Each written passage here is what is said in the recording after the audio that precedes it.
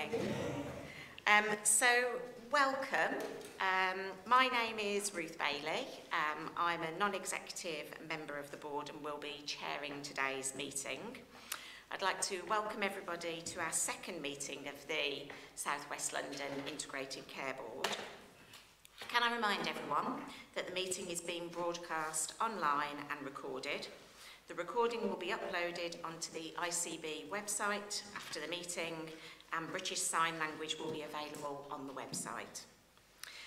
Can members remember to use your microphones? It's probably the thing that will trip me up. When you speak, for the benefit of people at the meeting as well as the recording. A hearing loop is available should anyone need access to it. Can I remind everyone that this is a meeting which is being held in public, but not a public meeting. We're not expecting any fire alarm tests today, so if the alarm does sound, we will all need to leave the room through the emergency exits marked in the room or through the main reception and assemble in the fire assembly point, which is the grassed area at the end of the car park marked with green signs. We will all do our best to avoid jargon and acronyms, but a glossary of terms is available on the ICB website and included on chairs for members of the public observing the meeting today. Questions from the members of the public will be taken at the end of the meeting. In terms of apology, we've received apologies from Martin Spencer, non-executive member, Dame Callie Palmer, partner member for Specialised Services, Joe Farrer, partner member for Community Services, Nicola Jones, partner member for Primary Medical Services, Ian Dodds, place member for Richmond, Annette Poltz, place member for Kingston, and Mark Krillman, place member for Wandsworth. And then we have two people who will need to leave us at 12:15, Matthew Kershaw and Ruth Dombey. And so with no further apologies, the meeting is quorate. Moving on to item 2, declaration of interests. You should all have a copy of the declared interests in your pack of papers. Could I ask members to declare any additional interests not on the agenda, not already on the register, and any interests arising from the agenda or papers presented for the meeting today? Ruth, can I just raise the fact that I'm a member, non-executive director of the Medicines and Healthcare Products Regulatory Agency. There's no clash with anything on the agenda. Thank you, Mercy. Thank you. So, item 3, minutes, action log and matters arising. So these are the minutes and action arising from the ICB meeting held on the 1st of July 2022. The minutes of the previous meeting are included for approval. Does everyone agree that they are an accurate reflection of the meeting? Thank you. I understand all the actions on the action log are closed except for one relating to Children and Young People Board in SWL. Gloria, can you give us a brief update on the action relating to the development of Children and Young People's Board in SWL? Thank you, Ruth. We started the board just before we became ICS about around May time this year, and it's co-chaired by a director of Children's Services and myself. So again, in preparation to become an ICS and to integrate strongly. We are going from strength to strength, and we have schools. It's sort of like represent the whole population. There are 5 key things that we are focusing on. One is looking at complex care need for children, and also we are looking at send and transition. Those are our key priorities. Also, in terms of physical health, we are looking at asthma, which is part of the London and regional priorities. And I think finally we are looking at parenting, just thinking about using family scope. Not just the children, looking at the whole family as a whole. Thank you. Great, thank you, Gloria. That sounds really excellent. Sorry, that sounds great. Thanks, Gloria. Any further issues? Ruth, just one small point. Item 2, we've agreed to receive the primary care strategy next March. So the item's closed in the sense that a decision's been made, but probably a good idea to just keep it on the log so we remember come next March. That's great, we will do that indeed. Can that be noted, please? Any other comments on the action log? Great, thank you. So, the board approved the minutes. Decisions made in any other meetings. So, a part 2 meeting of the board was held on the 21st of September 2022. Part 2 meetings allow the board to meet without the public to discuss items that may be business sensitive and matters that are confidential in nature. For transparency, the decisions made in other meetings are brought today for the board to note in public. So these are: the board approved the allocations of NHS England winter funds against the proposed scheme across South West London for urgent and emergency care. The board approved a request for a tender waiver to extend the current urgent care services model in Croydon for 12 months. To ensure continuity of service across South West London GP practices, the board approved a contract award to Egton. 2 contract extensions for ICT transition support have been agreed by the ICB CEO and Chair of the ICB Finance and Planning Committee following discussion at the ICB board. And then finally, as part of the process for the consideration of the delegation of pharmacy, optometry and dental services from April 2023, in line with other London ICBs, the completion of a pre-delegation assessment framework has been agreed to be delegated to Sarah Blow, CEO, and Mark Creelman, SRO for primary care. The delegation process and the decision for the board will be set out at a future board meeting. The board is asked to note the decisions made in other meetings. Is everybody content to do so? Thank you. Item 5, Chief Executive Officer's Report. Sarah, I'll ask you to now speak to this item. Thank you very much, Chair. So just a few items on my report. One was just to bring to people's attention the BBC Panorama report on mental health services, just to give assurance that we are working across our 2 mental health trusts, South West London St George's and SLAM, to look at a review of those inpatient services to make sure that we are looking after those patients appropriately. There was a letter that came out from Claire Murdoch, who's the National Lead for Mental Health, asking all mental health trusts to do a review. So just to let people know that we're looking at that. Secondly, I just thought we would update on the Secretary of State, or the current Secretary of State, I should say, priorities for health and care, which is the ABCD, for those of you that haven't seen that, and that's ambulances, backlogs, care, which is how we work with our local authorities around social care, doctors, but mainly focused on GPs, and dentistry. So those are the kind of ABCDs for the current Secretary of State. Chair arrangements, just so everyone is aware that obviously our previous chair has resigned and stepped down. Ruth is chairing today. We are in the process now of appointing a new chair. An advert did go out last week, so I'm giving you an update from my report because at the time of writing it hadn't gone out, but it has now gone out to advert. And London Health and Care Partnership, well, Dick and I were both at an interesting event on Tuesday where we went to Central London and met with local authority colleagues, colleagues from the voluntary sector, and other people in the health service to look at integration across London and how we might work together going forwards at a London level. So Dick and I both attended that. It was a very interesting day, and I think more work for us to do together across London. Thank you, Sarah. Any questions for Sarah on the back of that update? Thank you. So the board notes the contents of the report.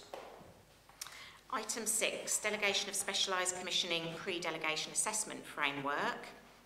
I'm going to ask Jonathan Bates to speak to this item. Jonathan. Thank you very much, Ruth. I'm speaking to this item on behalf of Lucy Waters and the specialist commissioning team across South London who are unable to be with us today. So this paper, and hopefully colleagues have had an opportunity to review it, talks about specialised services. Those are complex care pathways for patients, and it sets out how we intend to devolve or delegate 65 of them to the local ICB from NHS England. There's a total of 150. Some will never be delegated because they're such rare conditions. Some are not yet ready for delegation, but a significant number are, and in terms of financial value, they're also significant. And I think this is important for three reasons. It's important for whole pathway care, for end-to-end care pathway treatment for patients. It's important for removing barriers to access, including addressing health inequalities. I'll come on to give examples of those in a moment. And it's actually important to our local providers who sit around this table too, particularly to St George's and to the Royal Marsden, who have significant flows of specialist care, though all our trusts do to some extent.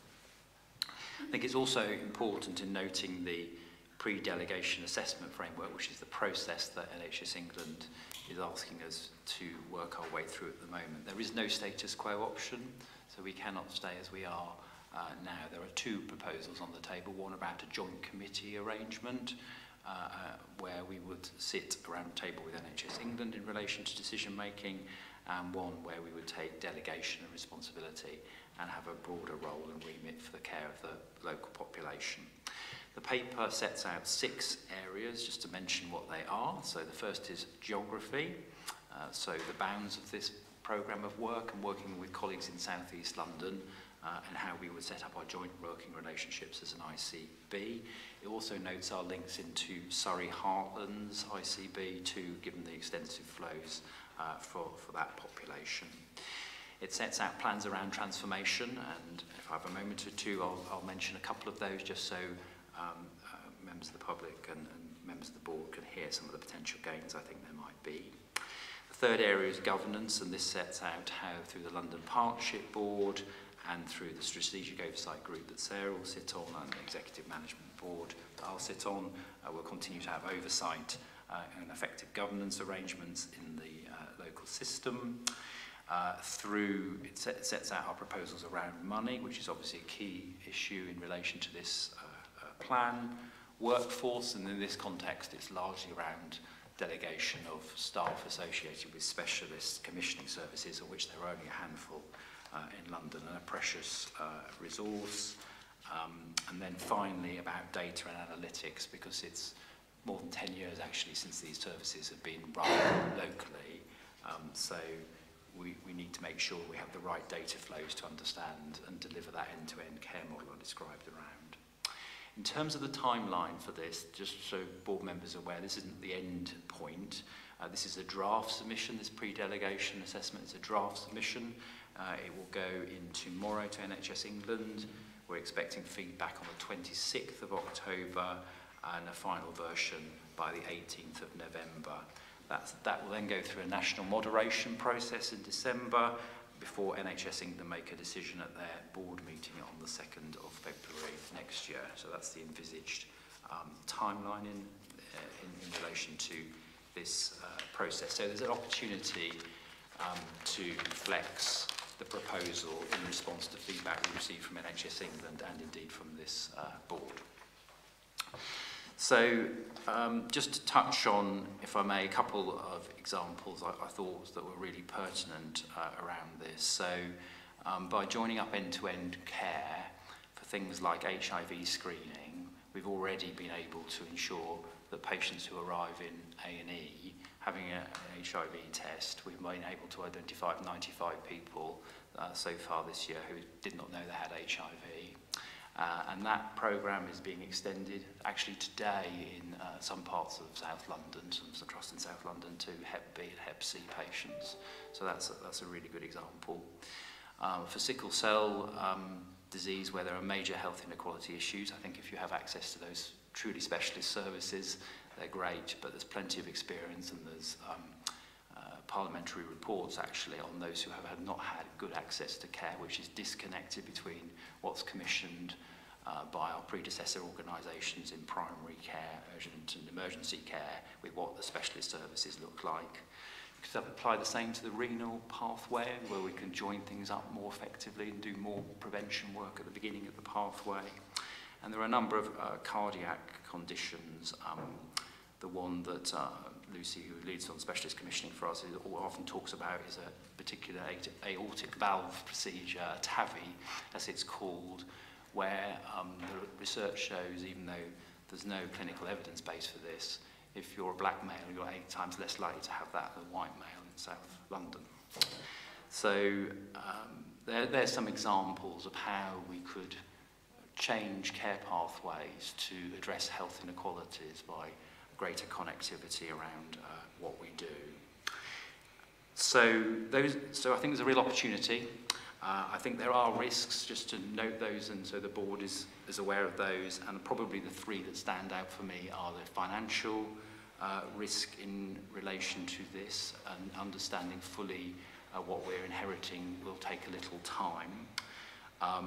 What spend in specialised services pre-pandemic was going up about 7 or 8% a year. The reassuring part I take in this is the bit that was going up very fast, which was the high-cost drug spend, which was going up something like 27% a year, is not being delegated through this process. It's the rest of specialised services that went up about 1 or 2% in comparison with that rise.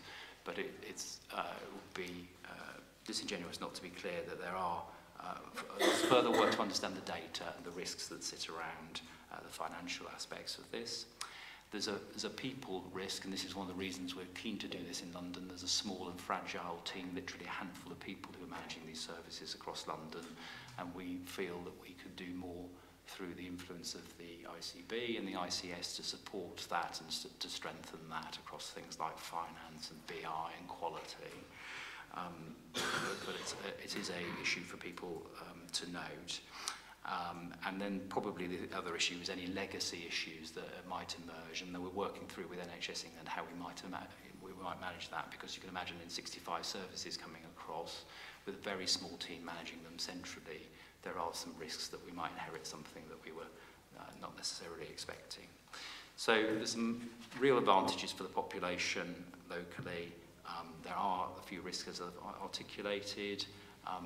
We will continue to work through this, and the request is that the authority is divested to Sarah as the Chief Executive around signing off the final version of the pre-delegation assessment framework once that's finalised later this year. Thank you, Jonathan. Really succinct summary. Could I ask if there are any questions? James.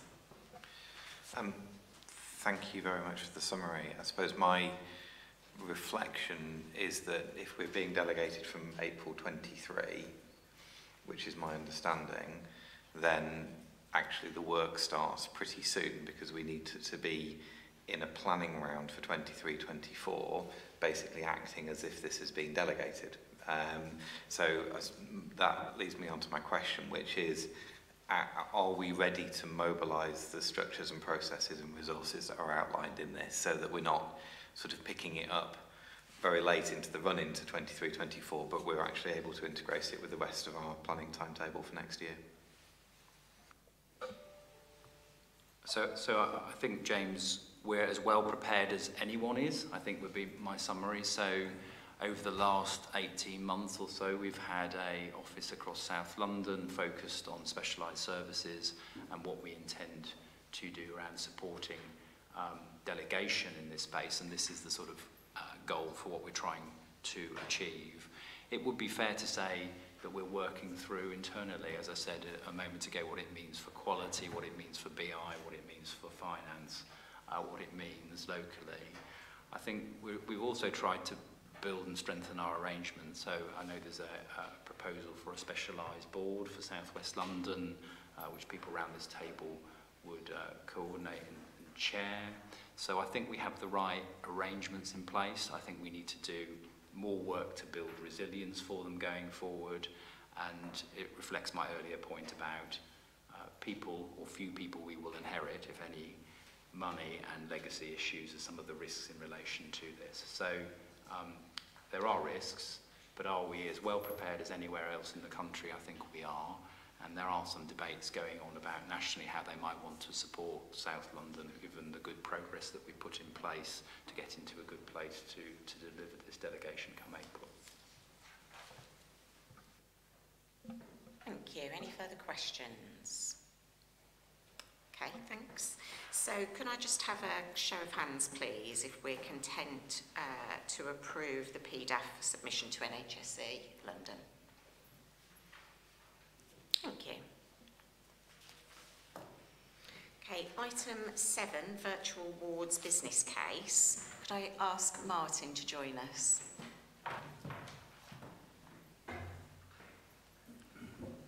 Welcome, Martin. So Martin, the floor is yours. Thank you, Chair. Assuming everyone's had a chance to read the paper, just to give a quick summary. Last year in the planning guidance, each ICS was asked to set up virtual wards to support acute flow particularly over the winter, but over the course of the next 2 years. By December 23, we're to have 40 to 50 beds per 100,000 set up. We already have 6 boroughs covered by local virtual wards, which was set up during COVID. And we've developed a model of care across South West London, which builds on those local virtual wards and puts in place a remote monitoring hub. This is to support people for 24/7 care, and that will enable us to bring people who have high acuity into the community and support flow through acutes. So we aim to have 220 beds in place by Q4 this year, and taking that up to 424 beds by December next year. The funding model for that is 4.5 million for 23-24, and 6 million for 22-23, and 6 million for 23-24. It has been reduced this year by $500,000 to fund the pay rise, so you'll see a reduction of the original allocation. And from beyond that, this will need to be self-funding. So in terms of a model of care, we need to be able to demonstrate that this delivers for the system over the course of the next 6 to 12 months, I think, to make that case for 24 onwards. So this model of care and this proposal for allocation has received support across the system, so we've taken it to each place. Actually, each place has been instrumental in the development of this and the model of care, and I think what we've got here is a very innovative model. It's been supported by the APC. It's also been supported by SMT and the Finance and Performance Group. We had to do a national submission on our plans for virtual wards, and we got praise from the national team on this model of care and our implementation plans. So the recommendation is for the board to approve this proposal and for the financial allocations of the virtual ward programme. Happy to take questions. Thank you, Martin. Any questions? Ruth. Thank you, and I know we all welcome this. We all understand that where appropriate, the best bed for a person to be in needs support is their own bed. So this makes absolute sense. I'm just worried about the impact, particularly the financial impact it's going to have on the wider system. So clearly there is a drive here to ensure that people don't have to go into hospital unless they absolutely need it or are able to get out quicker. I'm not clear how this is going to help with preventing admissions, but more importantly, what support there is going to be for social care, for the voluntary community sector, who clearly are going to have to be able to step up to ensure this works properly. So I'd just like to understand how the money is going to flow and how that support will be available. So this model that's being funded nationally is to support earlier discharge from hospital, so to reduce the length of stay, and the intention of that is to enable better flow through acutes. What we're creating here is a bigger sort of capability that we could certainly look at how we prevent admissions and work with social care, but the funding's directed towards that means of reducing length of stay in acutes at this point in time. So it doesn't fund social care directly, but the models of care will be working, the local virtual wards will be working with local authorities around how packages potentially could support some people who go through this model. But most people will be probably those who would be going home in the next few days, but would go home about 3 days earlier.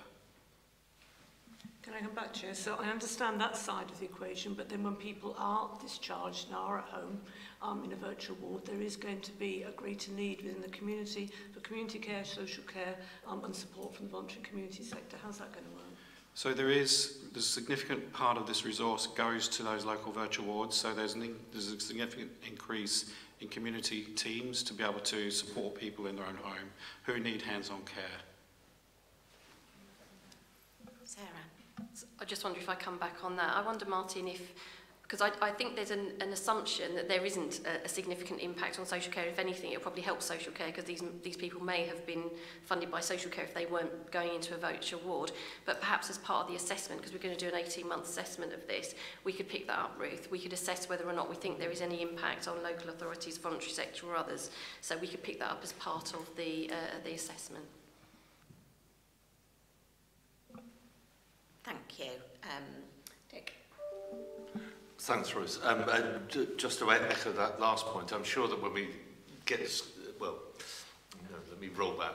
This is a wonderful initiative and it seems really valuable to take forward. Let's hope it works and can be scaled up. Firstly, I'm sure that when we get, if scaling up is possible, we do want to look at the finances in the round. And actually, that's probably a good principle for this board, that we should be thinking about the pound we spend on the health of people in South West London rather than the institution it comes from. And the more that can be built in, the better. The thing I wanted to ask about was whether, Martin, you could just give a bit of a more sense of scale to help me imagine what this pilot does. I mean, up to 400 beds in year 2. But it looks like it's about 4 beds of virtual addresses, 1 acute bed. Is that right? And how many acute beds are there in South West London? I'm sure I should know, but I don't. I just want to get a sense of what percentage of the system is this, and what percentage might it be if it turns out to be a viable and strong idea? So the projections are based around 2 individuals per month going into a virtual ward bed. So a length of stay on a virtual ward for about 15 days. So I guess calculating that out, you're probably talking about, you know, when we've got up to, what's it, 424, so in the region of 850 to 850 people per month going through this. Apologies, I don't know how many acute beds there are. I'm sure Jonathan might be able to help with that. Jonathan? Thank you very much, Ruth. So I'm going to answer your question. It's actually in the papers, but I also wanted to say, just as I got the floor, as it were, how important this is for the whole delivery of urgent emergency care for this winter. It is a key plank of what we're trying to put in place and have invested in significantly. I was very struck, a number of us were at Croydon a few weeks ago in response to Ruth's question, just to how close working was with local authority and how willing people were to learn, talking to frontline people driving this work, how it was very much seeing a sort of a learning model and an evolving model over time. And I was very pleased to hear we've already got 95 of those beds in situ, so it's good progress. Anyway, to answer your question specifically, at the risk of being slightly over-precise, Chair, but as it's in the papers for the meeting, so it says as of the summer months, it's just over 2,200 beds. It's 2,271 is the number in the paper, and the proposal is there's 2,428 by midwinter, being, as I say, probably slightly overly precise, but between 2,200 and 2,500, I think is the answer to your question, Dick, depending on the time of year. Thank you, Matthew. Yeah, thanks, Ruth.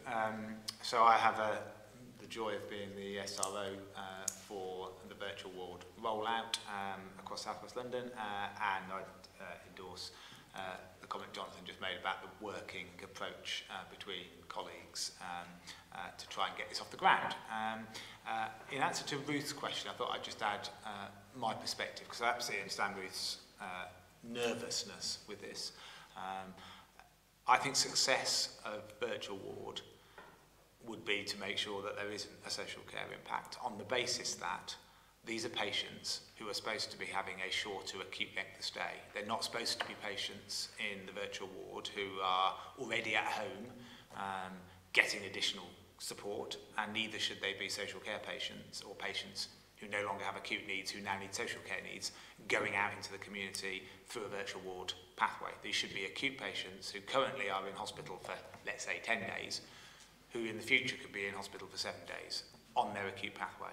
And that for me is success. So I think Sarah's right, we should evaluate it, and you're right to raise the issue because it is a live concern and I appreciate it. But success would be actually addressing your issue by ensuring the patients that are in the virtual ward are acute patients going home early. That requires some system and process. It requires some technology to support it, but most importantly, it requires a bit of a culture change in terms of how we manage, as an NHS, those patients. And that comes down to clinicians being confident and comfortable that the service that they can receive virtually is as safe and appropriate as that they would get for their patients in an acute hospital bed. So that's the work we're trying to do. So I think you're right to flag, but we are very mindful that success of this would be in the way I've described, in which case I think that mitigates largely the concern you have. Admittedly, we should review to make sure that actually what does happen. Jacqueline. Thank you very much, and equally as welcomed. So really pleased to see there's a central remote monitoring hub. I think that's great. But my main question sort of links into something Matthew said is, how do we make sure that we standardise and reduce variation across South West London so we don't have 6 different ways of doing things, which is a potential possibility, or at least 4 anyway. And the other question was that I didn't quite understand is you said, and then it needs to be self-funding. What does that, I don't understand what that means and where we might get the funding from if it's not centrally. Because for me that means we might have to shut beds, which seems to defeat the object a bit, but I just wonder what self-funding meant for us going forward.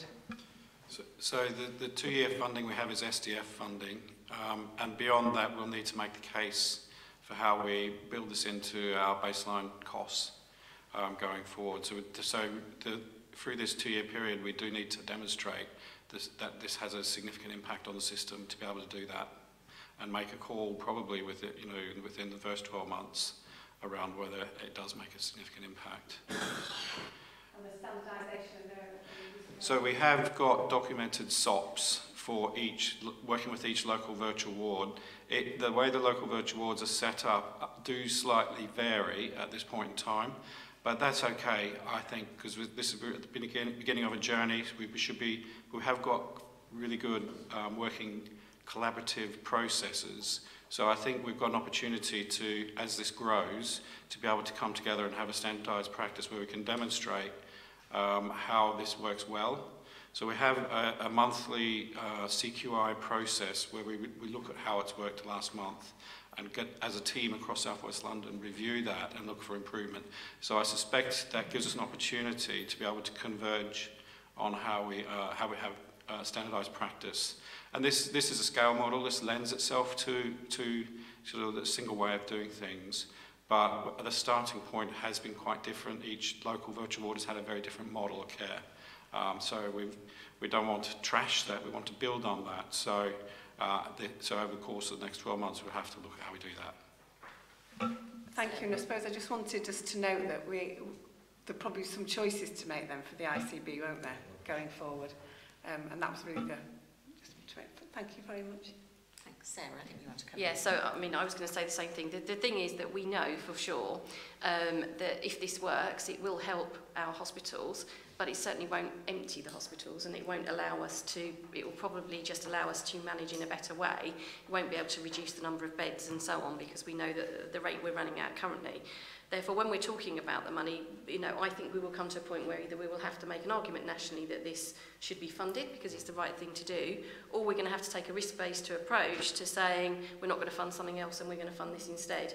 And that's the difficulty that we're going to have as a board and as organisations across South West London. But I think it's worth us being really clear about that. This is nationally funded at the moment for the next 2 years. Thank you. So we've got 3 more questions that I'm going to take. So Mercy, Karen, then Dagmar. Thanks. I was just wondering about the monitoring and review. So presumably you're looking at readmittance rates, readmittance if that happens, and maybe the impact on family or people alone at home, just to get a kind of a feel of that difference and what families are doing really to support that.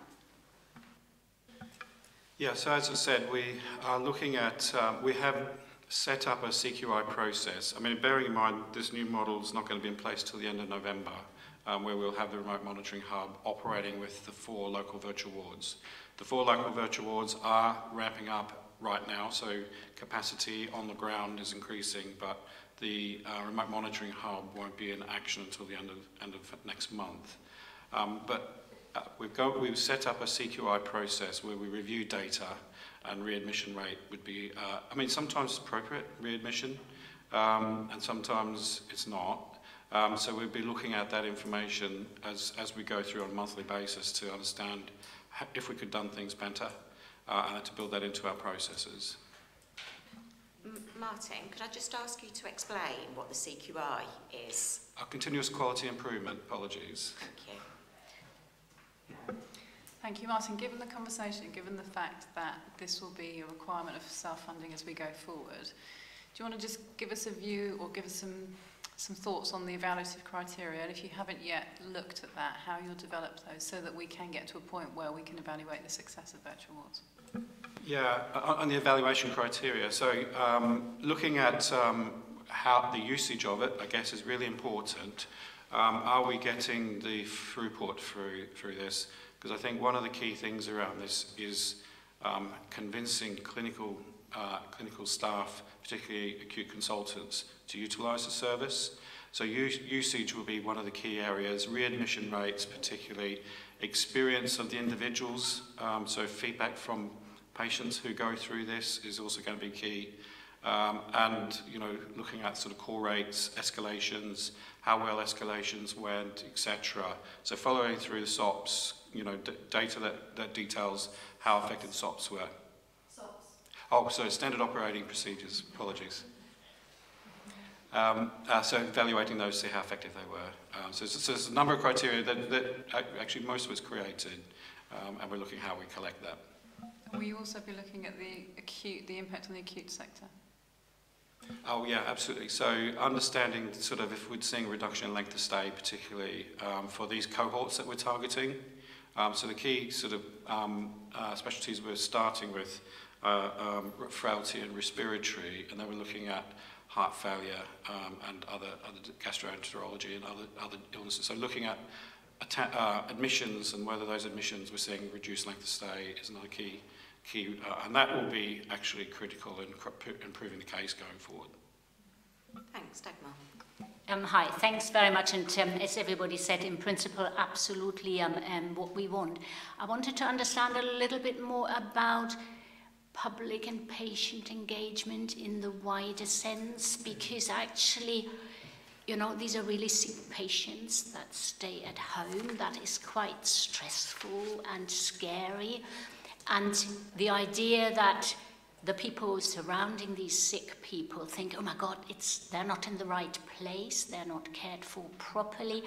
I do feel we haven't had enough of that conversation with the public and patients, particularly with our diverse communities as well.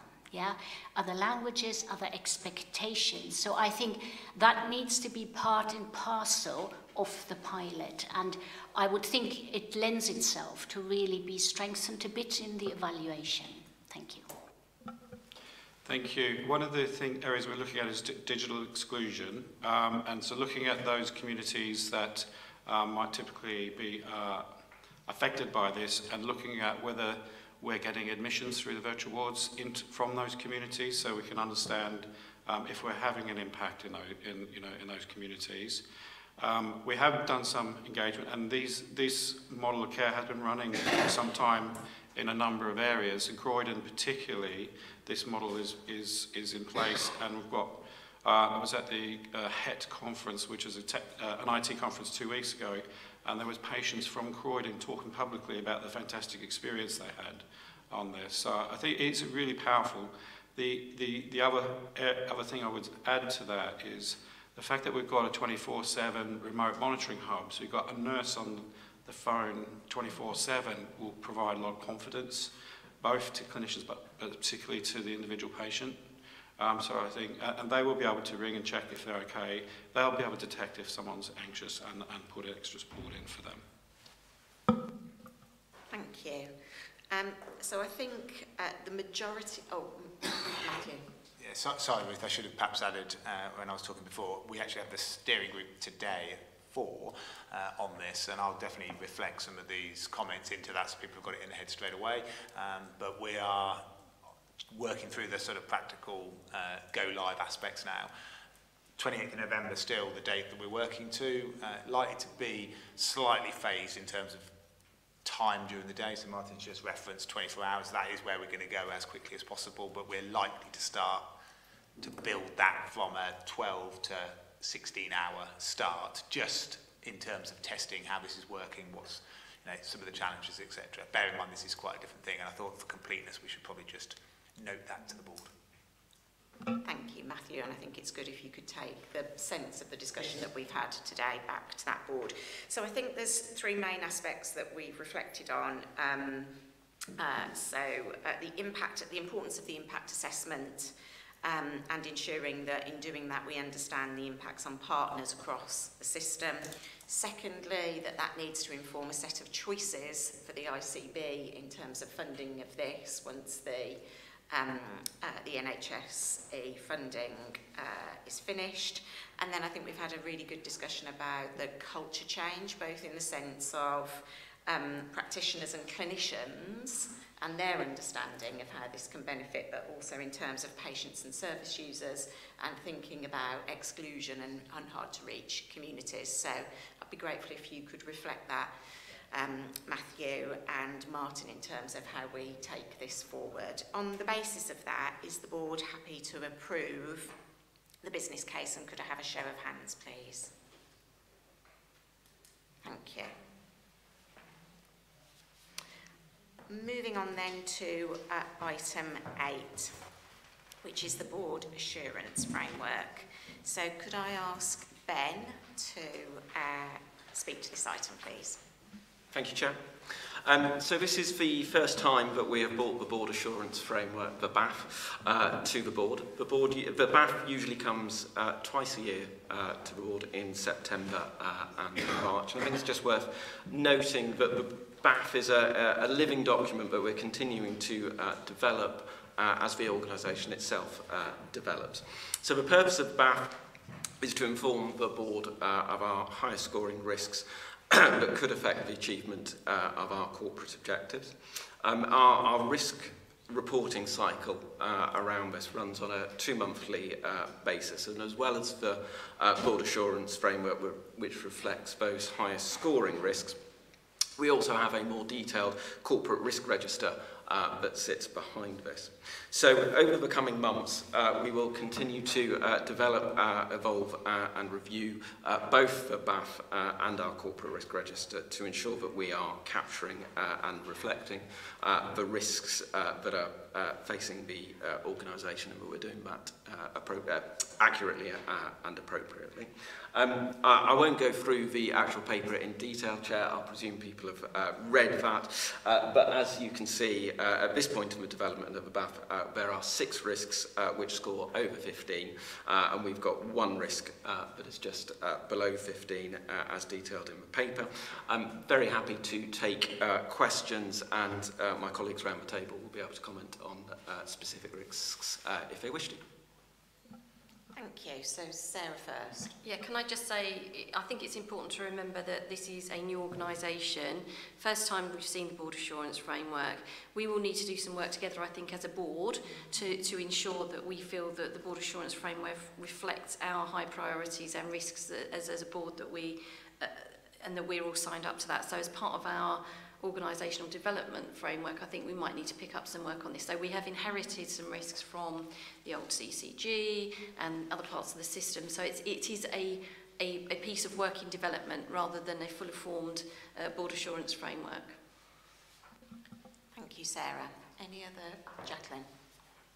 So I suppose I get a bit concerned that the quality risk is lowest than anybody else. So you would hope that. But given when you look at some of the risks we've got, so access to emergency care, we know there is evidence that actually patients are coming to harm because of either ambulance delays or delays in the ED department getting into a bed. So we know that already, so that is right. But it's the bit for me is how does it then link into the quality bit? Because quality per se is one thing, but it does link into that and the money, actually. So I suppose I'm questioning that score, and I know this is a new thing and we're feeling our way, but how we link it all in so that it's not all done separately. Because for me, quality is a really high risk at the moment for all the reasons I've just said. And I know looking at Vanessa, she'd say, and then we've got mental health and Dan. So for me, I think we probably just need to rethink that one in light of some of the other risks. Thank you, Jackie. I'm just going to ask Gloria to briefly come back to you on that. So, Jackie, I totally agree with you. And I think that's some of the things we might want to work on going forward, that each of the risks should actually identify where quality is being imparted. And that will be incorporated into everything we do. I totally agree that we shouldn't be separating it. But the quality risk we have there is about developing quality at place and that transition bit. And that's why the scoring is lower. But I think some of the things you raise in terms of UAC, delays, and so on and so forth, there is definitely quality impact in almost every risk, and that should be identified in all the risk. So I asked that actually the quality risk we've got, I think it needs to be bigger than what we just talked about at place, actually, because we're interested in the quality wherever it's patients looked after, aren't we? So just to thank you. Thank you. And Sarah, I think that's exactly the point I was making, that I think we need as a board to identify what we want in our board assurance framework, which might not just be an escalation of risks, but actually our high priorities and how we perceive the risks in the system. And I do think that might be an OD for us as a board to do going forwards. And we have inherited some of it as well, the actual risks and the way they're written, but I definitely think there's room for us to change that. Vanessa. So 2 points. The risk in connection to mental health, I'd really like to work on through the partnership delivery group that we've set up, so be really happy to contribute with that and to get that risk into, because I think it is broader than just our emergency departments, it's across the board, but it's helpful to at least have a placeholder here. And then the second was a question as a place convener, which is we're doing work at our place on our executive, effectively the executive risk registers, and it's how that then feeds into the board assurance framework up and down, isn't it? And I think it would be useful to have some timelines from you, Ben, about actually when would you like us to produce our place risk registers in order to then be able to feed into this piece of work, so that it's a much more collaborative piece of work. But thank you. Thank you, Vanessa. I'm just going to ask James to ask his question, and then do you want to come in again? Yes. Yeah, and then I'll ask Ben to respond. Thanks very much. So I was pleased to see the risk around failure to modernise and fully utilise our estates on the board assurance framework, but actually going through it in detail, it felt a little bit narrow in terms of it mainly focused around voids and specifically QMH. For me, actually, our risk around estates is much, much broader than that, and I wondered if we could look at broadening the risk and articulating a slightly wider set of controls as well, particularly given some of the wider economic challenges in the capital environment at the moment. Sarah. Also, I think we just need to work out ourselves how are we going to do this as a system, because what we're not, we don't want to reflect every provider's risk on our risk register. So what is it that as a ICB are our risks, and how do we reflect those in a way that we're not cutting across individual organisational statutory responsibility, but we take account of the kind of oversight function of the ICB. So it's new and different, I think, and I think that's kind of reflected in where we are and where we need to be. So just for some thinking for people. Thanks. Ben, can I ask you to come back on those questions, please? Yes, so certainly. So I think to Jacqueline's point, I think Gloria's picked up and we'll work on that broader risk for the next round. Mental health ones are absolutely. Vanessa, and we've been working with Tonya as well, and Mosa will link in with yourself and through that route. The team have started to talk to place teams about how we do that risk reporting from place. So absolutely, and it would be great to work with you on that. And to the estates points, James, Helen and I have been talking a lot about that risk over the last few weeks as well. So yes, absolutely, we'll feed that into the review process for the next round. Thank you. So what I'm going to ask the board to do is approve the board assurance framework, but on the basis that we need to do some further work as a board, and in particular broadening out the risk on estates, thinking about how the work at place on risk will feed into this process, the interplay of the risks and their impact on the quality risk, and that we probably need to spend some time as a board working through these issues. But on the basis of what we have here, we approve for further work. People can tend to do that. Yes. Yep. Thank you. So moving on to item 9, which is the ICP update. So if I could ask Ruth to come in, please. Thank you, and thanks for this opportunity. I think it's really important that we have this way of working across both the board and the partnership, so I really welcome the fact that this is now an item on the agenda. We've now had the second meeting of the partnership. There's a real sense of purpose and determination to make this work, but also I think a growing recognition of just how complex the system is, which doesn't mean we're not going to, we are most definitely going to get through it, but it is extremely complicated. Each borough, as you know, has a place board, has a health and wellbeing board, has a lot of people working very hard within the local communities to achieve the best possible outcomes for our residents. And to bring this together into one place and to talk about the overarching principles that should be governing us all is complicated, but if we get it right, my goodness, it could make a real difference. The driver for this has to be about health inequalities, recognising that over decades, I would argue, we haven't really managed to address those terrible health, social, economic inequalities that exist within our boroughs. There are huge areas of deprivation within our 6 boroughs, and in spite of the reputation that South West London has with the rest of London to be a relatively affluent and leafy place, we all know that isn't true, and there are people who are really struggling. And if I think about what's happening at the moment, where we know that children are coming to school hungry, where each borough is having to set up a warm centre in order that people can have a safe and warm place, so they can not have to turn on the heating at home, and to hear conversations where people are telling us that they cannot afford to heat their homes or else provide decent meals for their children, and asking us desperately for advice. It really gives a sense of the urgency.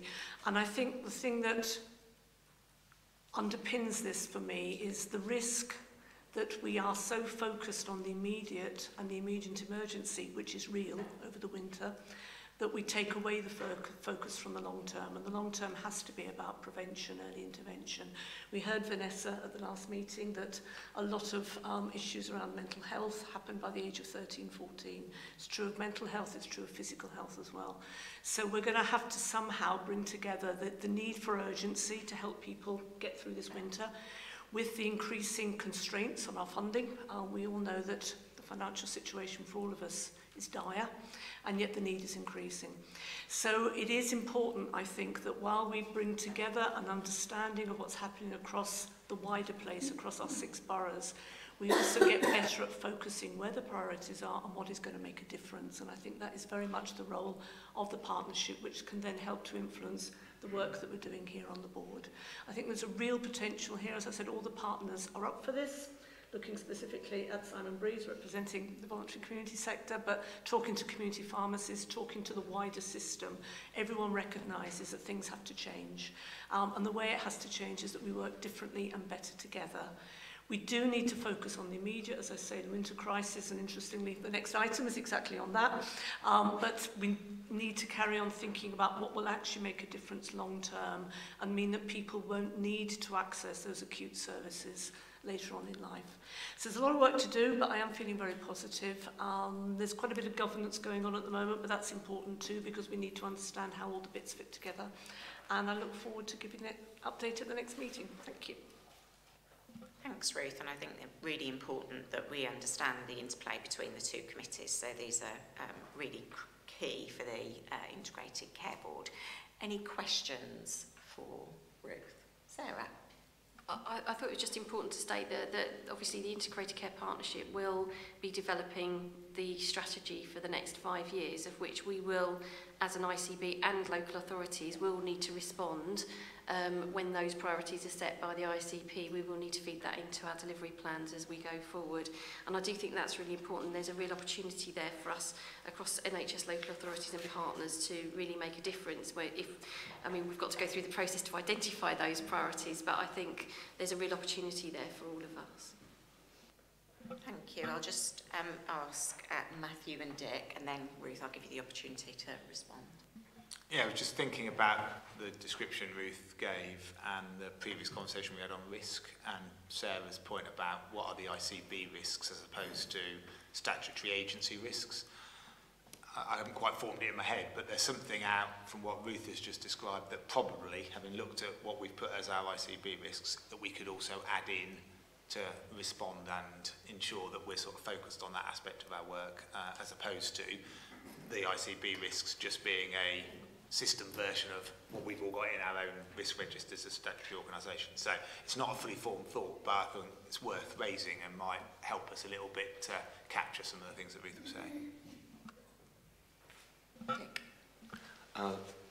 Thank you, Ruth. I just want to go back to Ruth Dombey's point about priorities, because it does strike me as the strategy is developed and discussed, there's a risk of seeing all the things we'd ideally like to do, but we live in a very non-ideal world with all sorts of problems sort of get in the way. And the more we can think about obstacles and the ways in which the different organisations that make up the partnership can survive helping the collective outcomes we're searching for, and being quite hard-headed about that, I suspect that will increase the chances of us developing a really powerful strategy that has traction and gets real commitment that organisations know they can viably keep pushing for over the sort of timescale we need to address some of these big shifts in the sort of inequalities that you were describing, Ruth. So I wonder if we can find a place for obstacles and challenges, the difficult bit, as well as the aspiration, to help us be more realistic and effective in developing a strategy. I think Mercy wants to come in, and then Ruth, I'll come back to you. Yeah, it's really just more of a comment. I think why the integrated care system is being set up is to look at prevention and health inequalities. And so it is about us, as an IC board and an IC partnership, getting that balance right. So I think that is our biggest challenge, as Matthew and Dick has been saying, looking at kind of risk and looking at priorities. But I think if we don't get that right, then we wouldn't have done our job. Thank you, Ruth. Thank you, and I agree with all of that. As we go forward with the work of the board, I'd like to see a greater understanding of the impact on the system in general of the decisions that we're taking here. I recognise this is an NHS board. I recognise that what we're doing is relatively constrained. But if we're talking about discharge to assess, if we're talking about virtual wards, these are all decisions and pieces of work that have an impact on the wider community and on all the partners. And I really think it's important within the work that we're doing in the board that we recognise that. The point you made, Dagmar, about also ensuring that our communities understand what we're doing is absolutely important as well. And I think the partnership has an important role to play in helping with that too. Thank you. Thank you, Ruth, and I think we all agree with that sentiment in terms of the decisions that we take here. So is everybody content to note the report? Thank you. Moving on to item 10, winter preparedness. So can I ask Matthew and Jonathan to speak to this item? Okay, thank you very much, Ruth. I think I'm starting this, so thank you very much, Ruth. So we did have some conversation about this last month, given the importance of winter. So colleagues will have seen much of what's set out here before. But to give a very brief summary, there are 8 areas that have been determined nationally is really important for us to focus on, to address the immense pressures that Ruth has already talked about a little earlier, and we all recognise in the system at the moment. And just there's details in the papers on each, but just to mention them, they are immunisations, that's including things like COVID and flu vaccinations, primary care and capacity in primary care for this winter, how 111 and 999 services are going to support us through this period.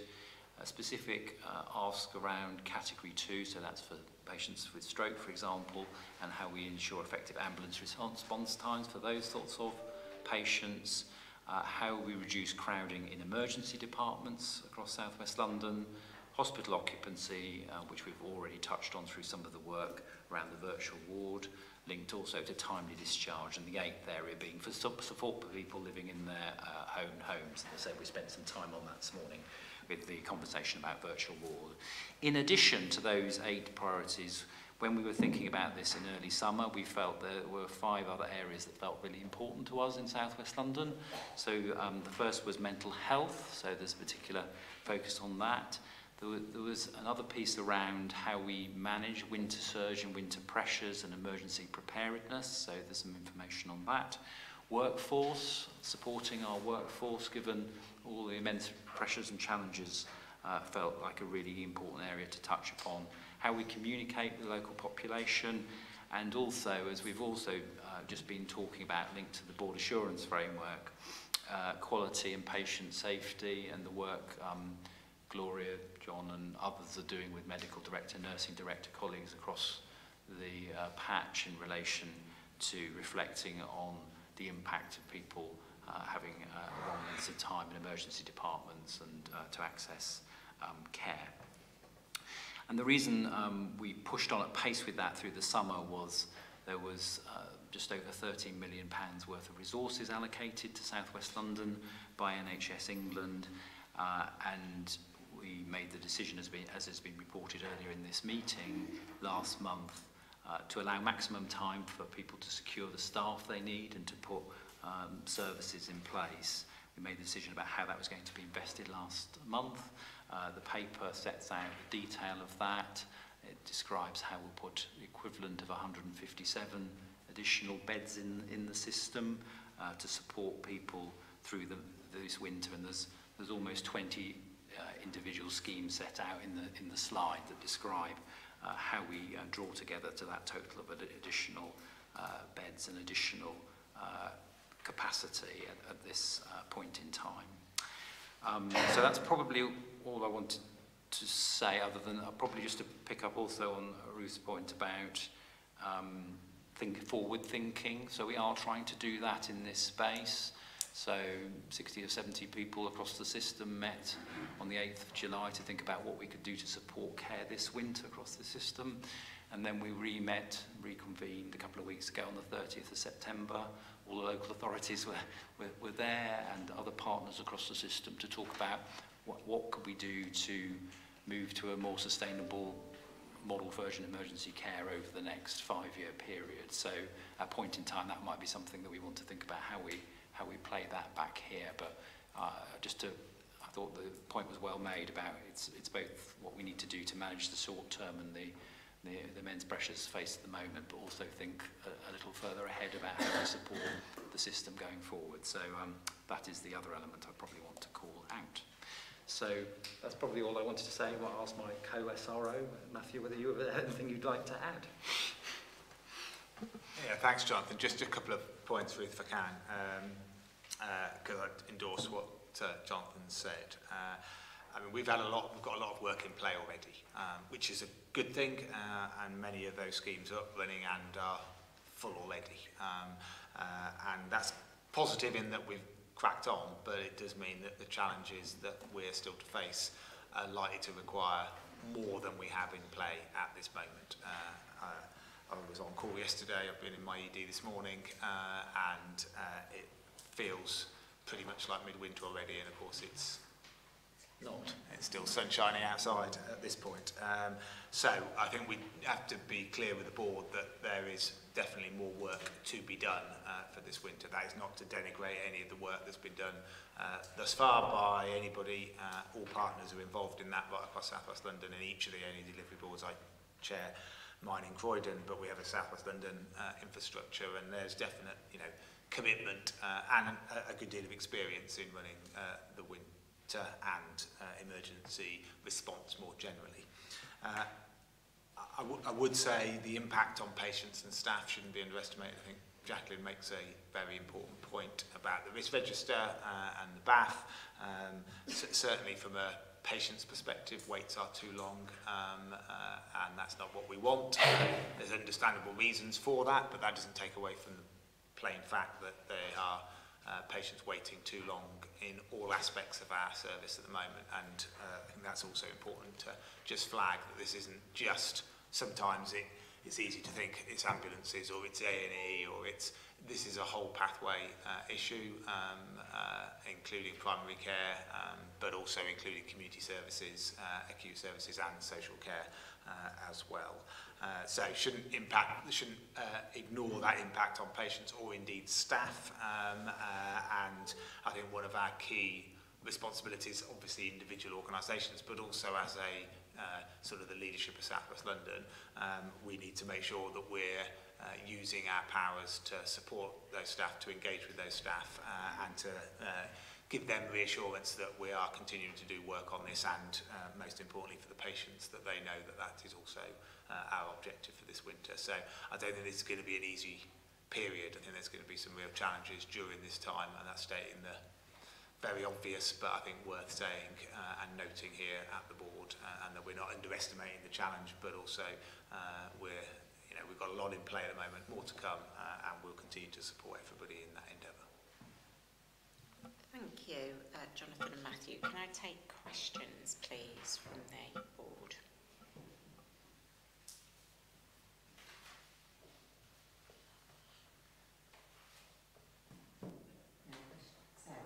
Yeah, I just think we ought to have a discussion about this. I think this is one of our biggest risks, actually, and it's for the whole system. It's not just for the NHS, particularly with we've talked about the risks spread across the system.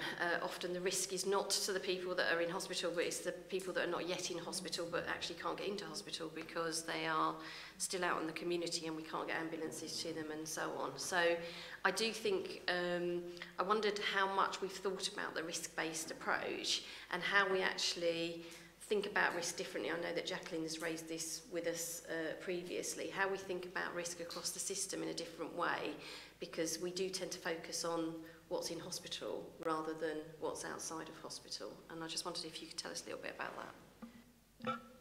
Can I add to that as well, about the workforce risks, which I know have been flagged in this report, and I think Matthew, quite rightly, you've talked about the impact on both patients but also staff across the system, and I'd just really welcome a bit more information about how those risks are being managed from a workforce perspective through the group that you're working with.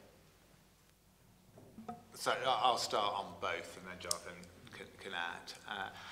I mean, in terms of how we try and manage risk across the system, I mean, that is not straightforward, because there will be some aspects of that we won't know about as easily as others. You know, some of it you can see it's right in your face, and that's sometimes the area, therefore, that you put the effort into.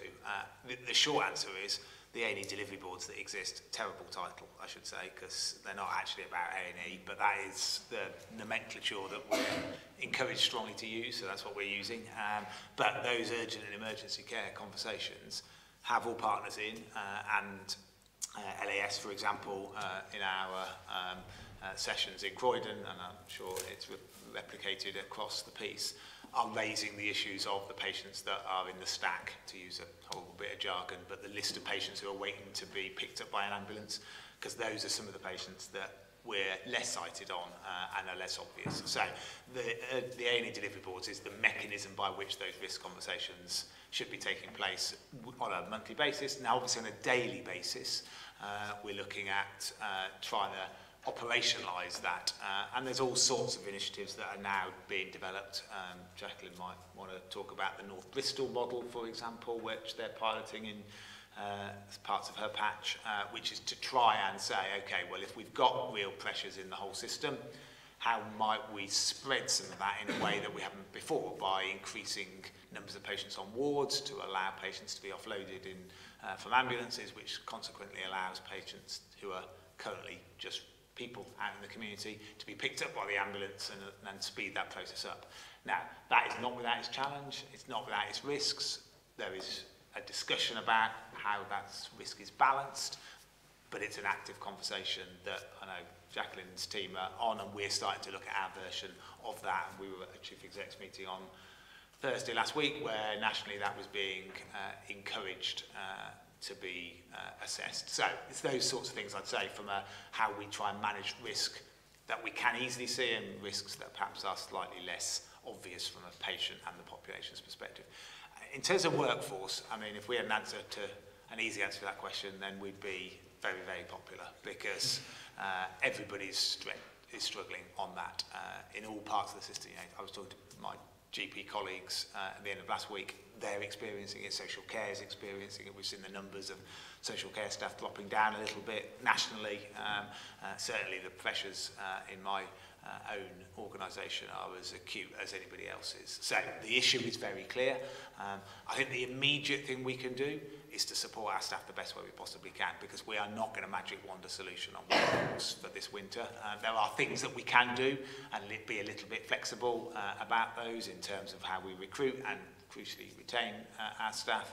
But at the moment, our focus has to be on supporting the staff that we have in play and trying to make their day-to-day experience as good as it can be, and in parallel then do work on, so what does the future look like? And that, I think, from my perspective, needs to include a whole load of different things like apprenticeships and building on that, and about bringing in a different type of workforce, and rather than just keeping going with what we're doing and backfilling the gaps we've got with locum, agency, overseas recruits, etc., all of which have a place, but we have a big workforce in our local patch that we could probably do a darn sight better for them and for us by accessing. And I think that's probably the area that I'd say we need to push on. But is that going to solve my challenge on workforce in 6 weeks' time? No, it's not. The thing that's going to do that is my staff feeling like they're supported and engaged, and that they've got a level of control in what feels like at times a very uncontrollable situation. So that's me being very straight and honest with. Thank you, Matthew. Jonathan.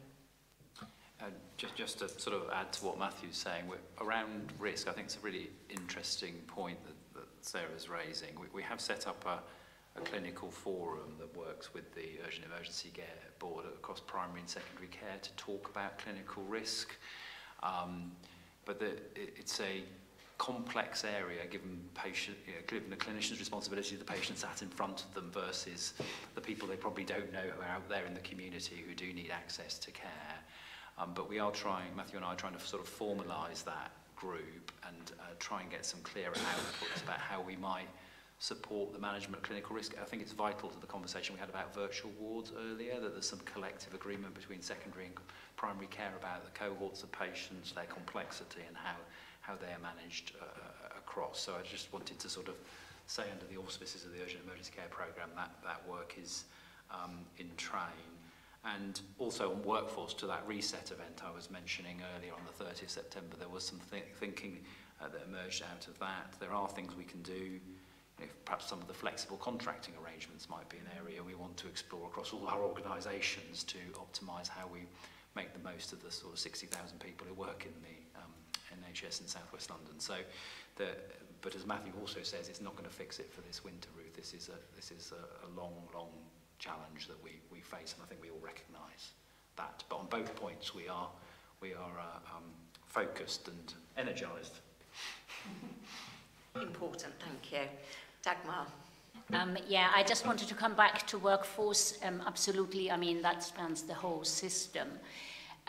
So keeping the current workforce healthy is just one aspect, and obviously vaccination, everybody's tired of even thinking, hearing it, but it is so important, and we haven't exactly got a run-in for the autumn booster or the flu, particularly from staff. So again, sharing and reinvigorating. I haven't got like recipes up my sleeve, but that is certainly something concrete that is within our gift. The other thing is around mental health and burnout. So the remaining staff facing that winter, thinking, how on earth am I coping? Just thinking a bit more now about that. These are the two things. Thanks. Thank you. I'm going to ask John and then Vanessa to come in, and then I'll go back to Jonathan and Matthew. So it's really important that we talk about the workforce. I was just going to digress a little bit into mental health and see that it's good to see that's one of the key priorities and area of focus. There is obviously investment going into mental health in terms of the block purchase of bed. There's some pathway redesign. Can I just ask Vanessa, in the sense of... Apologies. Do I need to start again, or do you think? Okay.